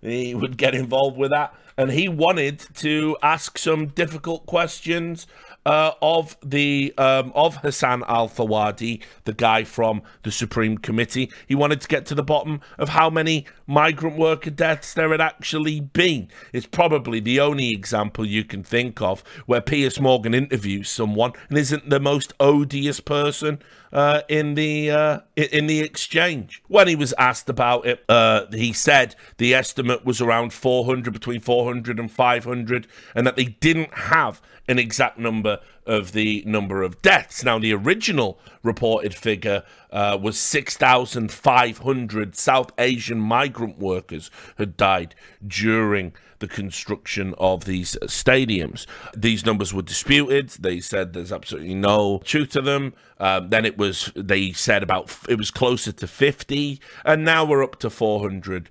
500. Anyway, there will be people, Hassan, who says that that's a lot of people. They'll say 400 is a price too big to pay. What do you say to that? To which the Qatari official replied, one death is a death too many, plain and simple. Every year, the health and safety standards on the sites are improving, at least the World Cup sites, the sites we are responsible for, to the extent that we've got trade unions. Representatives of the German and Swiss trade unions have commented the work that's been done on the World Cup sites. I think overall, the need for labour reform in itself dictates that improvement had to happen. And just to be clear, this is something we recognised before we bid. These are improvements that we knew we had to do because of our own values, improvements that had to happen. Remember that this was meant to be a World Cup that everybody said we're going to boycott it. It'll become the forgotten World Cup. Qatar should never have had it. Well, FIFA got to do their little victory lap despite all of these horrible stories, and they announced on the official FIFA website that this had generated record-breaking TV audience numbers. The group stage match versus Costa Rica generated the highest audience of the year in Japan. The La Albicelestes encounter with Mexico had an audience share of 81.3% in Argentina. That's 81.3% of all people watching television were watching Argentina-Mexico. And England versus USA was the most watched men's football match on US television ever. It broke records in multiple countries and did so throughout the rest of the tournament. And of particular interest ahead of the World Cup being held out there, FIFA wanted to point out that this World Cup has seen this renewed groundswell of interest in football, in soccer as they call it over there, and that boded well that ahead of the 2026 World Cup. No lessons learned, nothing changed, more of the same. There was also this story out of Turkey, which is a bit of a wild one. I got this from Caught Offside. A Turkish commentator was sacked live on air mid-game while he was covering Morocco versus Canada. And this is an interesting one. So on Thursday afternoon, a Turkish commentator was fired during halftime, the halftime of Morocco's World Cup Group F match against Canada. Alpa Bakachigli was covering the game for Turkish broadcasters TRT, which that's testosterone replacement therapy. TRT! When Hakim Ziyech gave Morocco the lead in the 4th minute of the game. The commentator informed his viewers that the Chelsea star's goal was not the fastest in the World Cup, mentioning that Turkish legend Hakan Şükür holds the record for the fastest World Cup goal ever scored. However, this did not go down well with the bosses, and he got replaced during the first half break and was later fired. He said on Twitter, "I was cut off from the TRT institution where I worked proudly for many years after the event that took place. Today, separation is included in love. Hope to see you all again. Goodbye." Now, the reason is you cannot say Hakan Şükür on Turkish television. You cannot say his name, despite the fact he got 51 goals for 112 appearances for his country. He played for, like, Inter Milan. He did all these, like, legendary things. And this is because he joined a political group that was basically, accused of terrorism by the Turkish state. So he was a former member of Turkish parliament. He was elected to the Grand National Assembly of Turkey in 2011. He'd been a representative of the Justice and Development Party. Then in 2013, he resigned from the position in protest over something that was going on. And then he ended up working as a football pundit back in Turkish radio and television. But in 2016, he got charged because he insulted Erdogan on Twitter, and they sent out a warrant for his arrest. And then he got charged with being part of the Gulen movement, or I believe Hizmet is what they call it in Turkey. Now, I don't know too much about it. The Gulen movement, they're like an Islamist group that Erdogan is deemed to be a terrorist organization. It's actually deemed to be a terrorist organization by Turkey, by Pakistan, by Cyprus, and probably a few other countries around the world. And so because he became a part of that and it insulted Erdogan, Hakan Şükür has been completely memory holed in Turkey. And if you even bring up his name, if you even point out, he did do those things, though. He did do those. You can't. Gone. Fired. Also, another recurring classic is this. The number 24. It came up again, guys. The Brazilian number 24 did come up. Now, this is in French. So, you'll see it here. Le Brésil utilise le numéro 24 en Coupe du Monde pour la première fois et ce n'est pas anodin. I can't speak French. That's all garbage. But what I will do is I will translate it for you and read it to you. So, what that badly garbled headline was Brazil used the number 24 at the World Cup for the first time. Right, when they faced Cameroon, the Seleção released a jersey which with the number 24 on it, and because in Brazil, we all know the number 24 has been associated with not just homosexuality but also inversely homophobia. Because people reject the number. They said this was significant because the Brazilian Football Association had to explain to Qatar that it wasn't a political gesture. No, we're not doing it to celebrate the gays. We're just using the number. So it's like it's come full fucking circle. It is a jersey like any other, assured Gleeson Bremer at the start of the tournament. Except 24 has never been worn by the Brazil team during a match counting for a World Cup. We would have liked it to be a protest action like those carried out by other teams, but it is great to see that it happened anyway, said Railson Oliveira, founder of Fiel LGBT, a group of supporters of the Corinthians of Sao Paulo that focus on LGBT representation. And so apparently what's happened in the last few years, right, because get this, to remember when the Brazil fans told me there was no such thing as 23+1, like people didn't use the 23+1 candles. It says here, right, in the game Jogo de Bicho, the number 24 is representative of the deer. The animal is associated with homosexuality in Brazilian popular culture, among other things, because it belongs to an animal species whose males will occasionally have sexual relations with each other. The word designating that animal in Portuguese has a similar sound to an insult, a homosexual insult, so the spicy F, I'm guessing. But in Brazil, some men refuse to sit on the armchair 24 in a theatre or cinema, to live in the apartment number 24 of a building. Others even use 23+1 candles to celebrate their 24th birthday. It's official. It's done. It's there. Just admit it, guys. Just admit it. It's actually all gone mainstream. This is so fucking mental that this literally started on By the Numbers, right? But here's what's really interesting, right?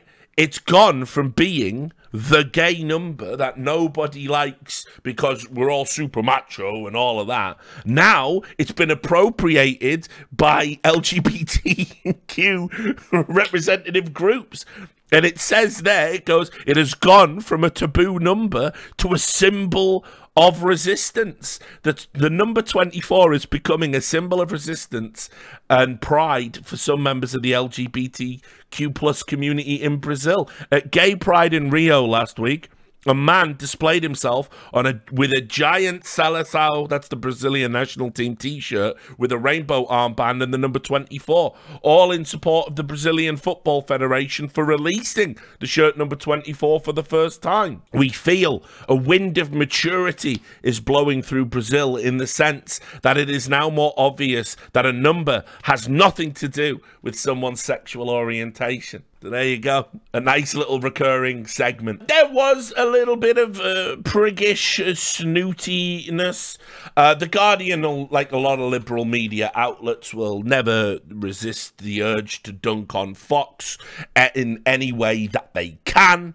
And this was no different. Fox had exclusive coverage because Fox Sports, spoiler, they're really good at Fox Sports. Like, Fox Sports has done so much for sports coverage. They were like some of the original people that came up with all the different angles in the NFL and different camera tricks and everything like that. They've had exclusive coverage, and so this was an article by Aaron Timms. Now I'm like, listen, I'll dunk on Fox as well, and I'll certainly dunk on Americans talking about our beautiful game, right, and making fools of themselves while they do so.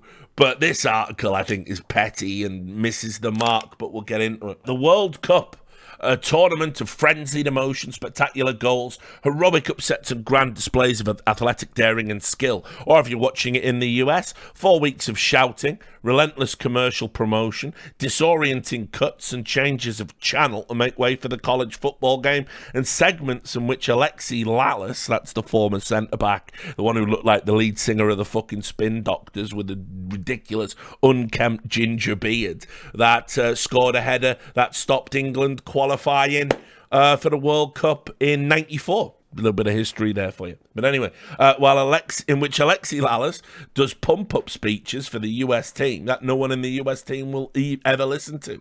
It is a global exhibition of Clint Dempsey's ongoing quest to assemble vowels and consonants into an order that resembles words, and a month-long celebration of the festival that is Landon Donovan's personality.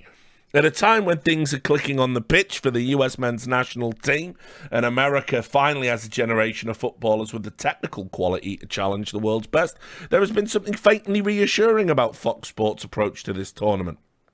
Whereas the USMNT is now a cosmopolitan ensemble of feather-fine talents, the Fox team is the equivalent of a Farmers League 11 that hoofs it long and hopes for the best. 4 years on from the dumb bumvirate debacle of its coverage in Russia, Fox is back, and worse than ever.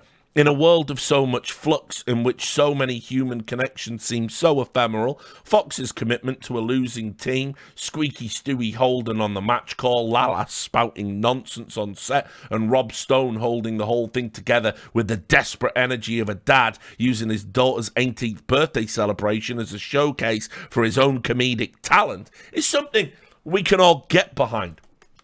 From the moment that Stone called Doha Dozer ahead of the opening match between the capital of a small oil state on the Gulf and a fermented South Indian pancake, who's really insisting on the distinction, then promptly vanished from Fox's coverage for the next 3 days, the US host English language broadcaster of this World Cup has offered up a feast of gaffes, stupidity, and unconquerable on-air awkwardness for American viewers to enjoy. The official explanation for Stone's disappearance was that he lost his voice, but it's possible he simply wandered off in search of a snack. Things are, I'm reliably told, far better over on Telemundo, but those of us without the Spanish skills to appreciate the full vocal exuberance of that channel's commentators are stuck with Fox. The only solution has been to embrace the misery. Many have taken Fox to task for glossing over the rottenness at the heart of this tournament. Its legacy of crass commercialization and death. But to be fair, this is not the first time that a group of Americans has blundered into a country in the Middle East without bothering to fully educate itself about the facts on the ground first. Gotta like that. The correspondences between American military adventurism and international sports broadcasting may be faint, but the Fox crew has done its best to bring them to the forefront, applying the can-do spirit of Iraq 2003 to its coverage of Qatar 2022. The acute ambivalence that many throughout the footballing world, including in America, feel about this tournament has been nowhere on display. Nuance, political context, the sense of proportion about a sporting project built on exploitation and influence peddling have all been lost amid Fox's non-stop on-air bonfire of jingoism and untroubled uplift. Even by their elevated standards, Rob Stone and co have outdone themselves this World Cup, chuntering and blundering around their Doha base with all the charm and worldliness of a set of Bush administration foreign policy officials.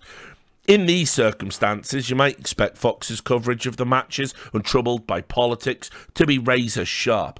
You would be mistaken.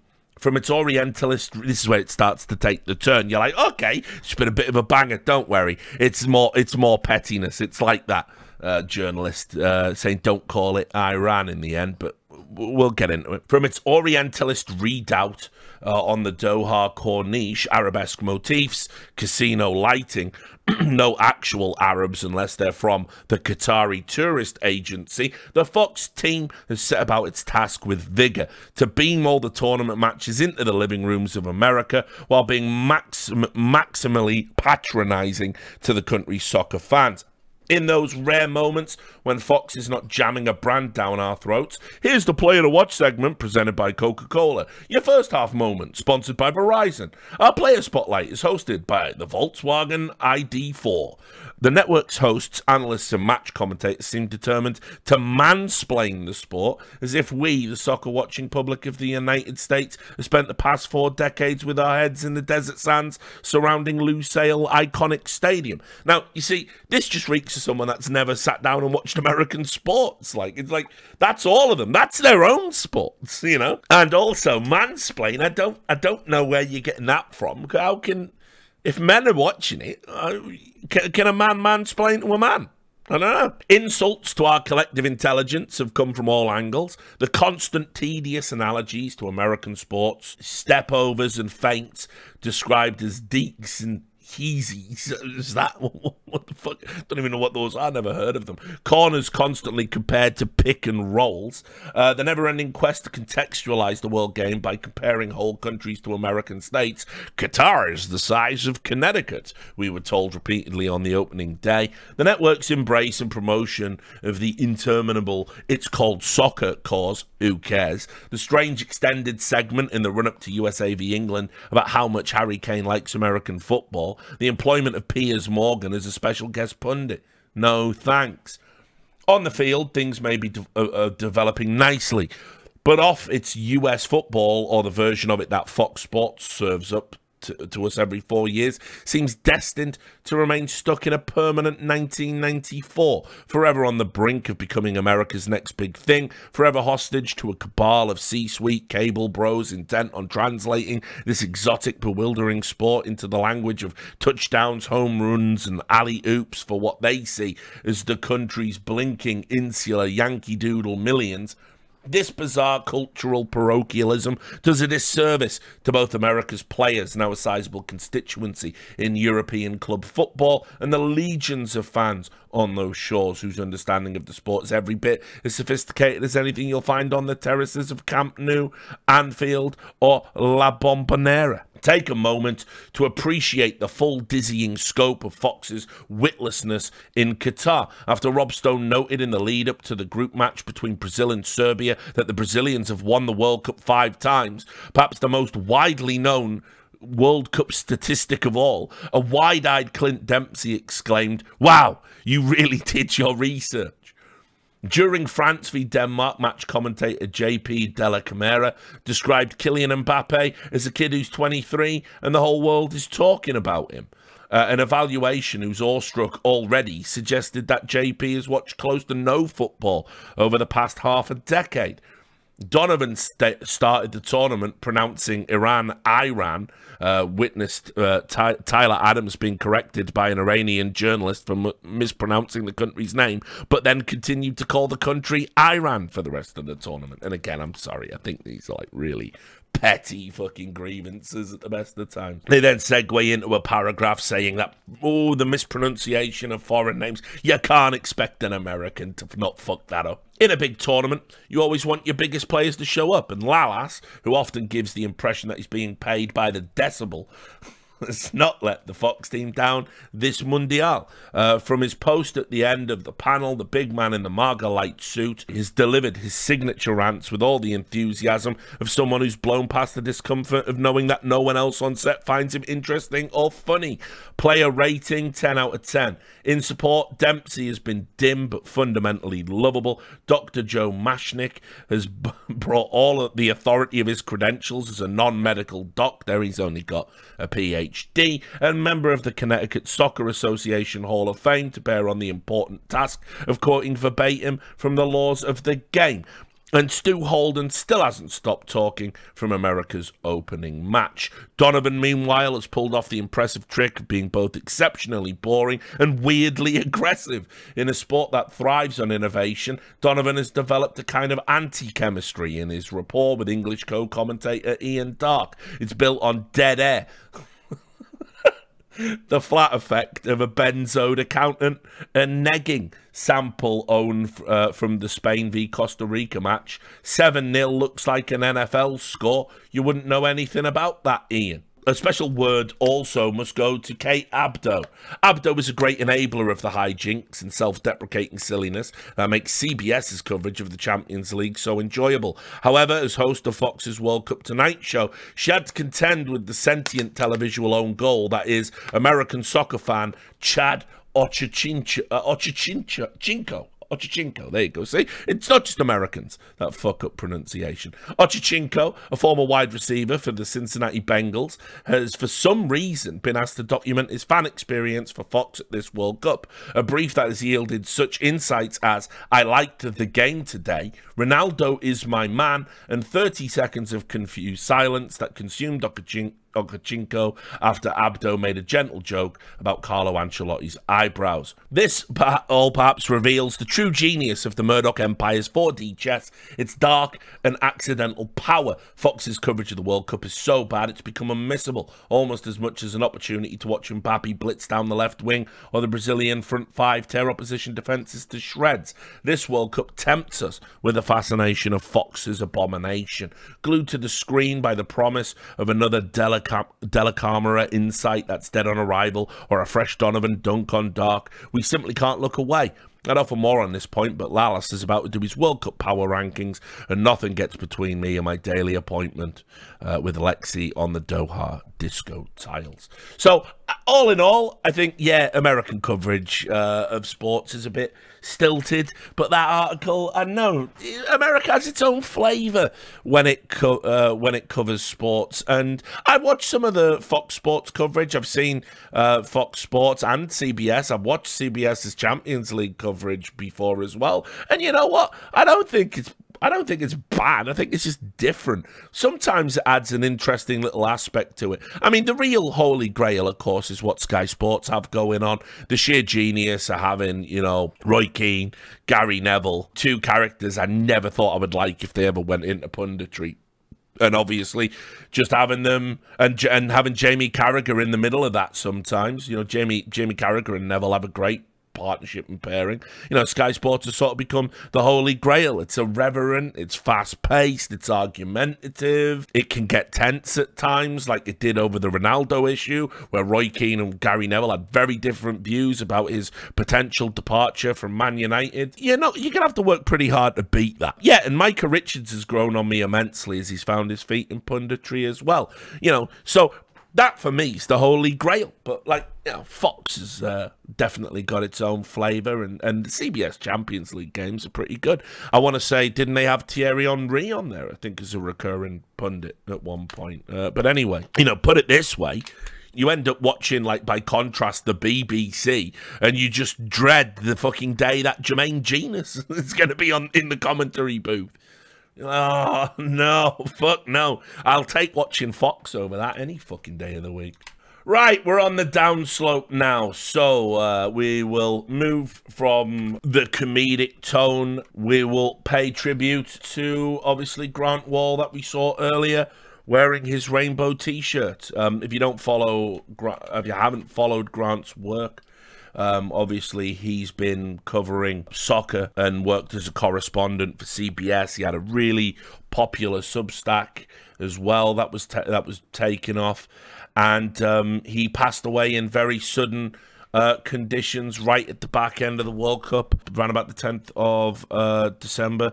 And the reaction to this was so fucking indicative of everything that's wrong with social media. The initial reaction was, oh, he was seen earlier not being allowed entry into a stadium, so for wearing the rainbow T-shirt you can see in this picture. So there was an absolute groundswell immediately. He must have been killed by the Qataris. That's the only explanation. And, you know, this was when we didn't know anything as to what had potentially happened. People were hysterical, immediately going to the worst case scenario, which, don't get me wrong, I understand that. His brother put a statement out saying that the cause of death had yet to be explained and strongly intimated there could have been some foul play. That didn't help things, but obviously you've got to forgive a man who was going through the grieving process. Him and his brother were very, very close, and indeed, he was wearing the rainbow, not just to protest, obviously, you know, Qatar and their attitude towards gay rights, but I mean, you know, his brother is gay, and so it had a little personal aspect to it. So then it went the other way, and that was that it was being revealed that it was a heart attack of some kind. And so immediately people started pulling up the tweets saying he'd been vaccinated, and so you had all the fucking, you know, the vaccine crazies were that now attacking his family, attacking his brother, you know, attacking his memory, attacking his Twitter account, and saying really unpleasant things. And so, you know, it just went like, it went all over the place. In reality, it was just a tragedy. He'd been ill in Qatar. He'd been struggling, I believe, with a bronchial condition, and unfortunately just had a heart aneurysm, which saw him die very, very quickly. The US Soccer Federation put a statement out and said the entire US soccer family is heartbroken to learn that we have lost Grant Wall. Here in the United States, Grant's passion for soccer and commitment to elevating its profile across our sporting landscape played a major role in helping to drive interest in and respect for our beautiful game. It's important. Grant's belief in the power of the game to advance human rights was and will remain an inspiration to all. You know, it came after, as I said, a period of illness. He said, my body finally broke down on me. 3 weeks of little sleep, high stress and lots of work can do that to you. What had been a cold over the last 10 days turned into something more severe on the night of the USA-Netherlands game, and I could feel my upper chest take on a new level of pressure and discomfort. I didn't have COVID, but I went into the medical clinic at the main media centre today, and they said I probably have bronchitis. They gave me a course of antibiotics and some heavy-duty cough syrup, and I'm already feeling a bit better just a few hours later, but still no bueno. You know, we don't often talk about this, but you know, I've talked a little bit about it. When you're doing live event coverage and you're working a deadline, the stress you put on your body is unparalleled. You know, like, I mean, like, you know, you would, like, the only people probably working harder, like, for real, are like the athletes, you know, themselves. You're doing all of this on no sleep. You're writing. You're having to like run around, move around all the time. You're having to talk to people, take meetings, get here, get there, get access. And you're doing all of this. If you're carrying an illness, your body's not going to recuperate, unfortunately. And I've had that many times. You know, I've turned up to LAN, caught a cold on day one, been doing like a week of coverage, and I've, you know, there's no world in which you can get better. And yeah, I've had bronchitis. I've had, you know, coming out of an event before, a very bad case of bronchitis. I've had bronchitis, obviously tonsillitis, a horrific case of that. You know, I've had just all sorts of fucking nasty illnesses, you know, coming from events, and they've really wiped me out after an event. But, you know, good journalists don't let a little fucking bit of illness stop them.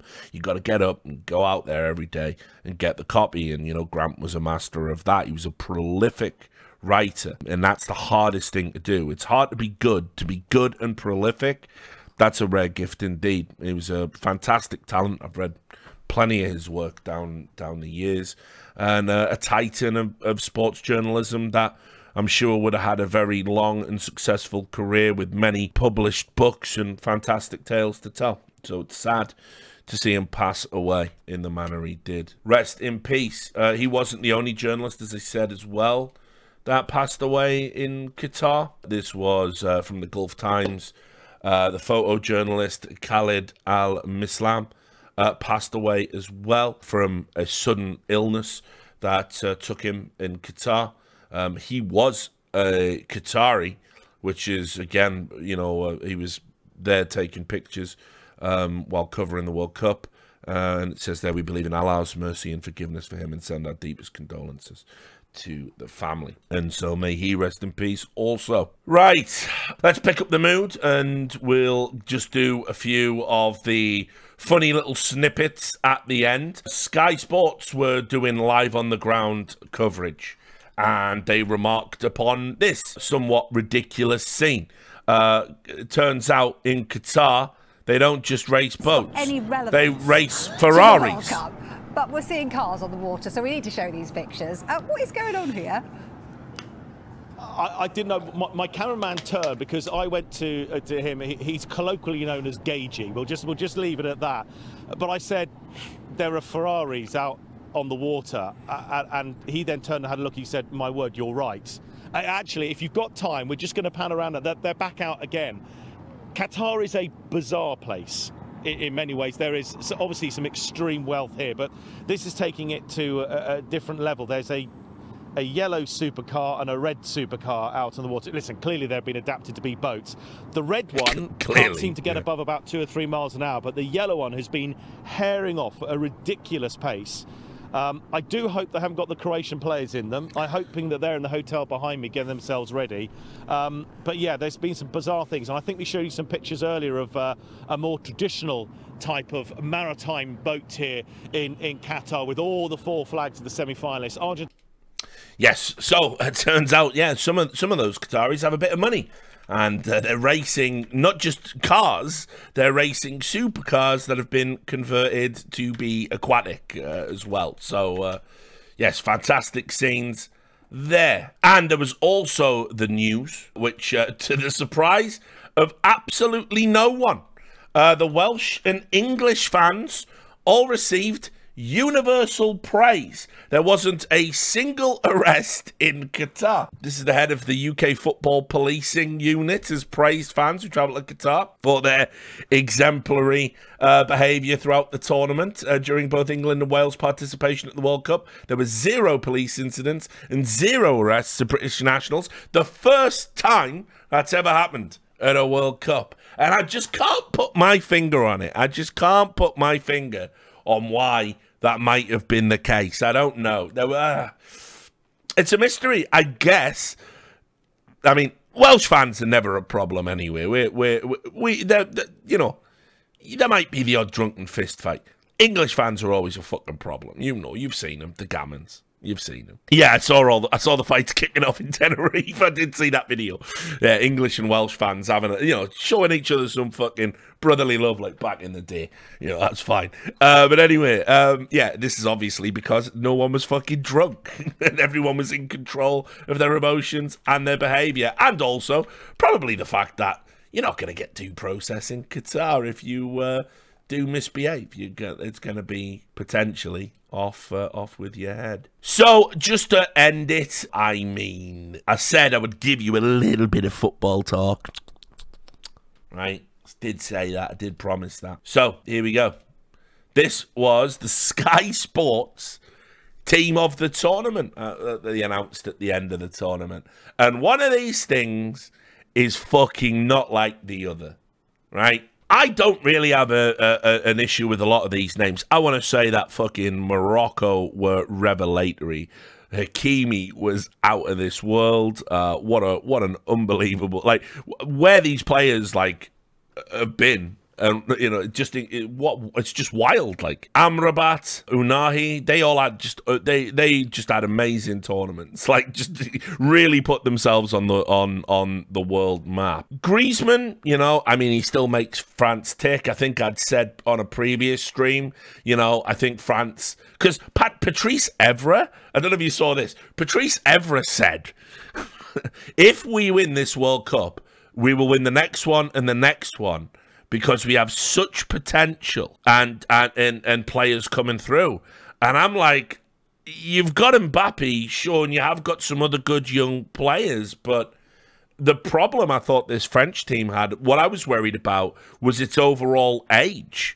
you know? And I mean, Griezmann played very well, but I think I'd said in the previous stream that I had a bit of concerns that after all this time, Griezmann was still getting a game for France. And, you know, Acuna's a bit of a weird one for me. I didn't really think he was that great. I mean, Messi, obviously. Messi, Mbappe, Giroud, I'm fine. I'm fine with that. But, yeah, I mean, obviously, well, look, and you certainly make an argument for Martinez in there, although I live in Birmingham and, you know, you can tell he's Villa because he's a cunt. But Maguire being there is just fucking stupefying. Like, what? Like, Varane? Like, no? It's just unbelievable. I mean, I put it this way. I know everyone said he played really well at this tournament, but let's also be real. He made a ton of mistakes in the group stage games, right? He also made multiple mistakes in the playoffs. I mean, he did make mistakes still. It wasn't as bad. It wasn't as bad, like, his Man United performances. But he was you know, he was still, you didn't have confidence. My problem with Maguire is always the same. It's this. He is too immobile to be a truly world-class centre-back. He's like a relic of a bygone time. Like when you had a big guy at the back or a brick wall and you just stood there and made tackles. The game's evolved so far beyond that now, you know. And obviously, you have the additional benefit of he's really good on corners and set pieces. He's a handful in the box. Yeah, that's all brilliant, but that's some old-school bullshit, right? You have to be dynamic from the back these days. And this is every time England's fucking game breaks down, happens like this. And Maguire is stepping out of the back, and he does that thing where he thinks he's like some sort of actual footballer, right? And he'll take the ball on, and he'll step up and bring the line up, and there's no one behind him, and then he can't pass. And so he'll fuck up the pass. And then he's got no pace, so he can't get back to make up for the mistake he just made. That must have happened, by the way, like 10, 15 times. He did it in the French game at least 5 times, right? You can go and watch it. So he's fucking dog shit still. And to see him in the team in the tournament is an absolute fucking abomination. One last piss in the eyes from Qatar. From Qatar with love. I know, seeing him next to Gvardiol as well, who was revelatory at this tournament, was like fucking embarrassing. But anyway, there you go. That's it. That's the World Cup review. We did it. We got through it all. We covered all of the stories, all of the happenings, all of the funny bits, all of the sad bits, all of the bad bits, all of the bullshit bits, FIFA's greed. We did it all. We did it all.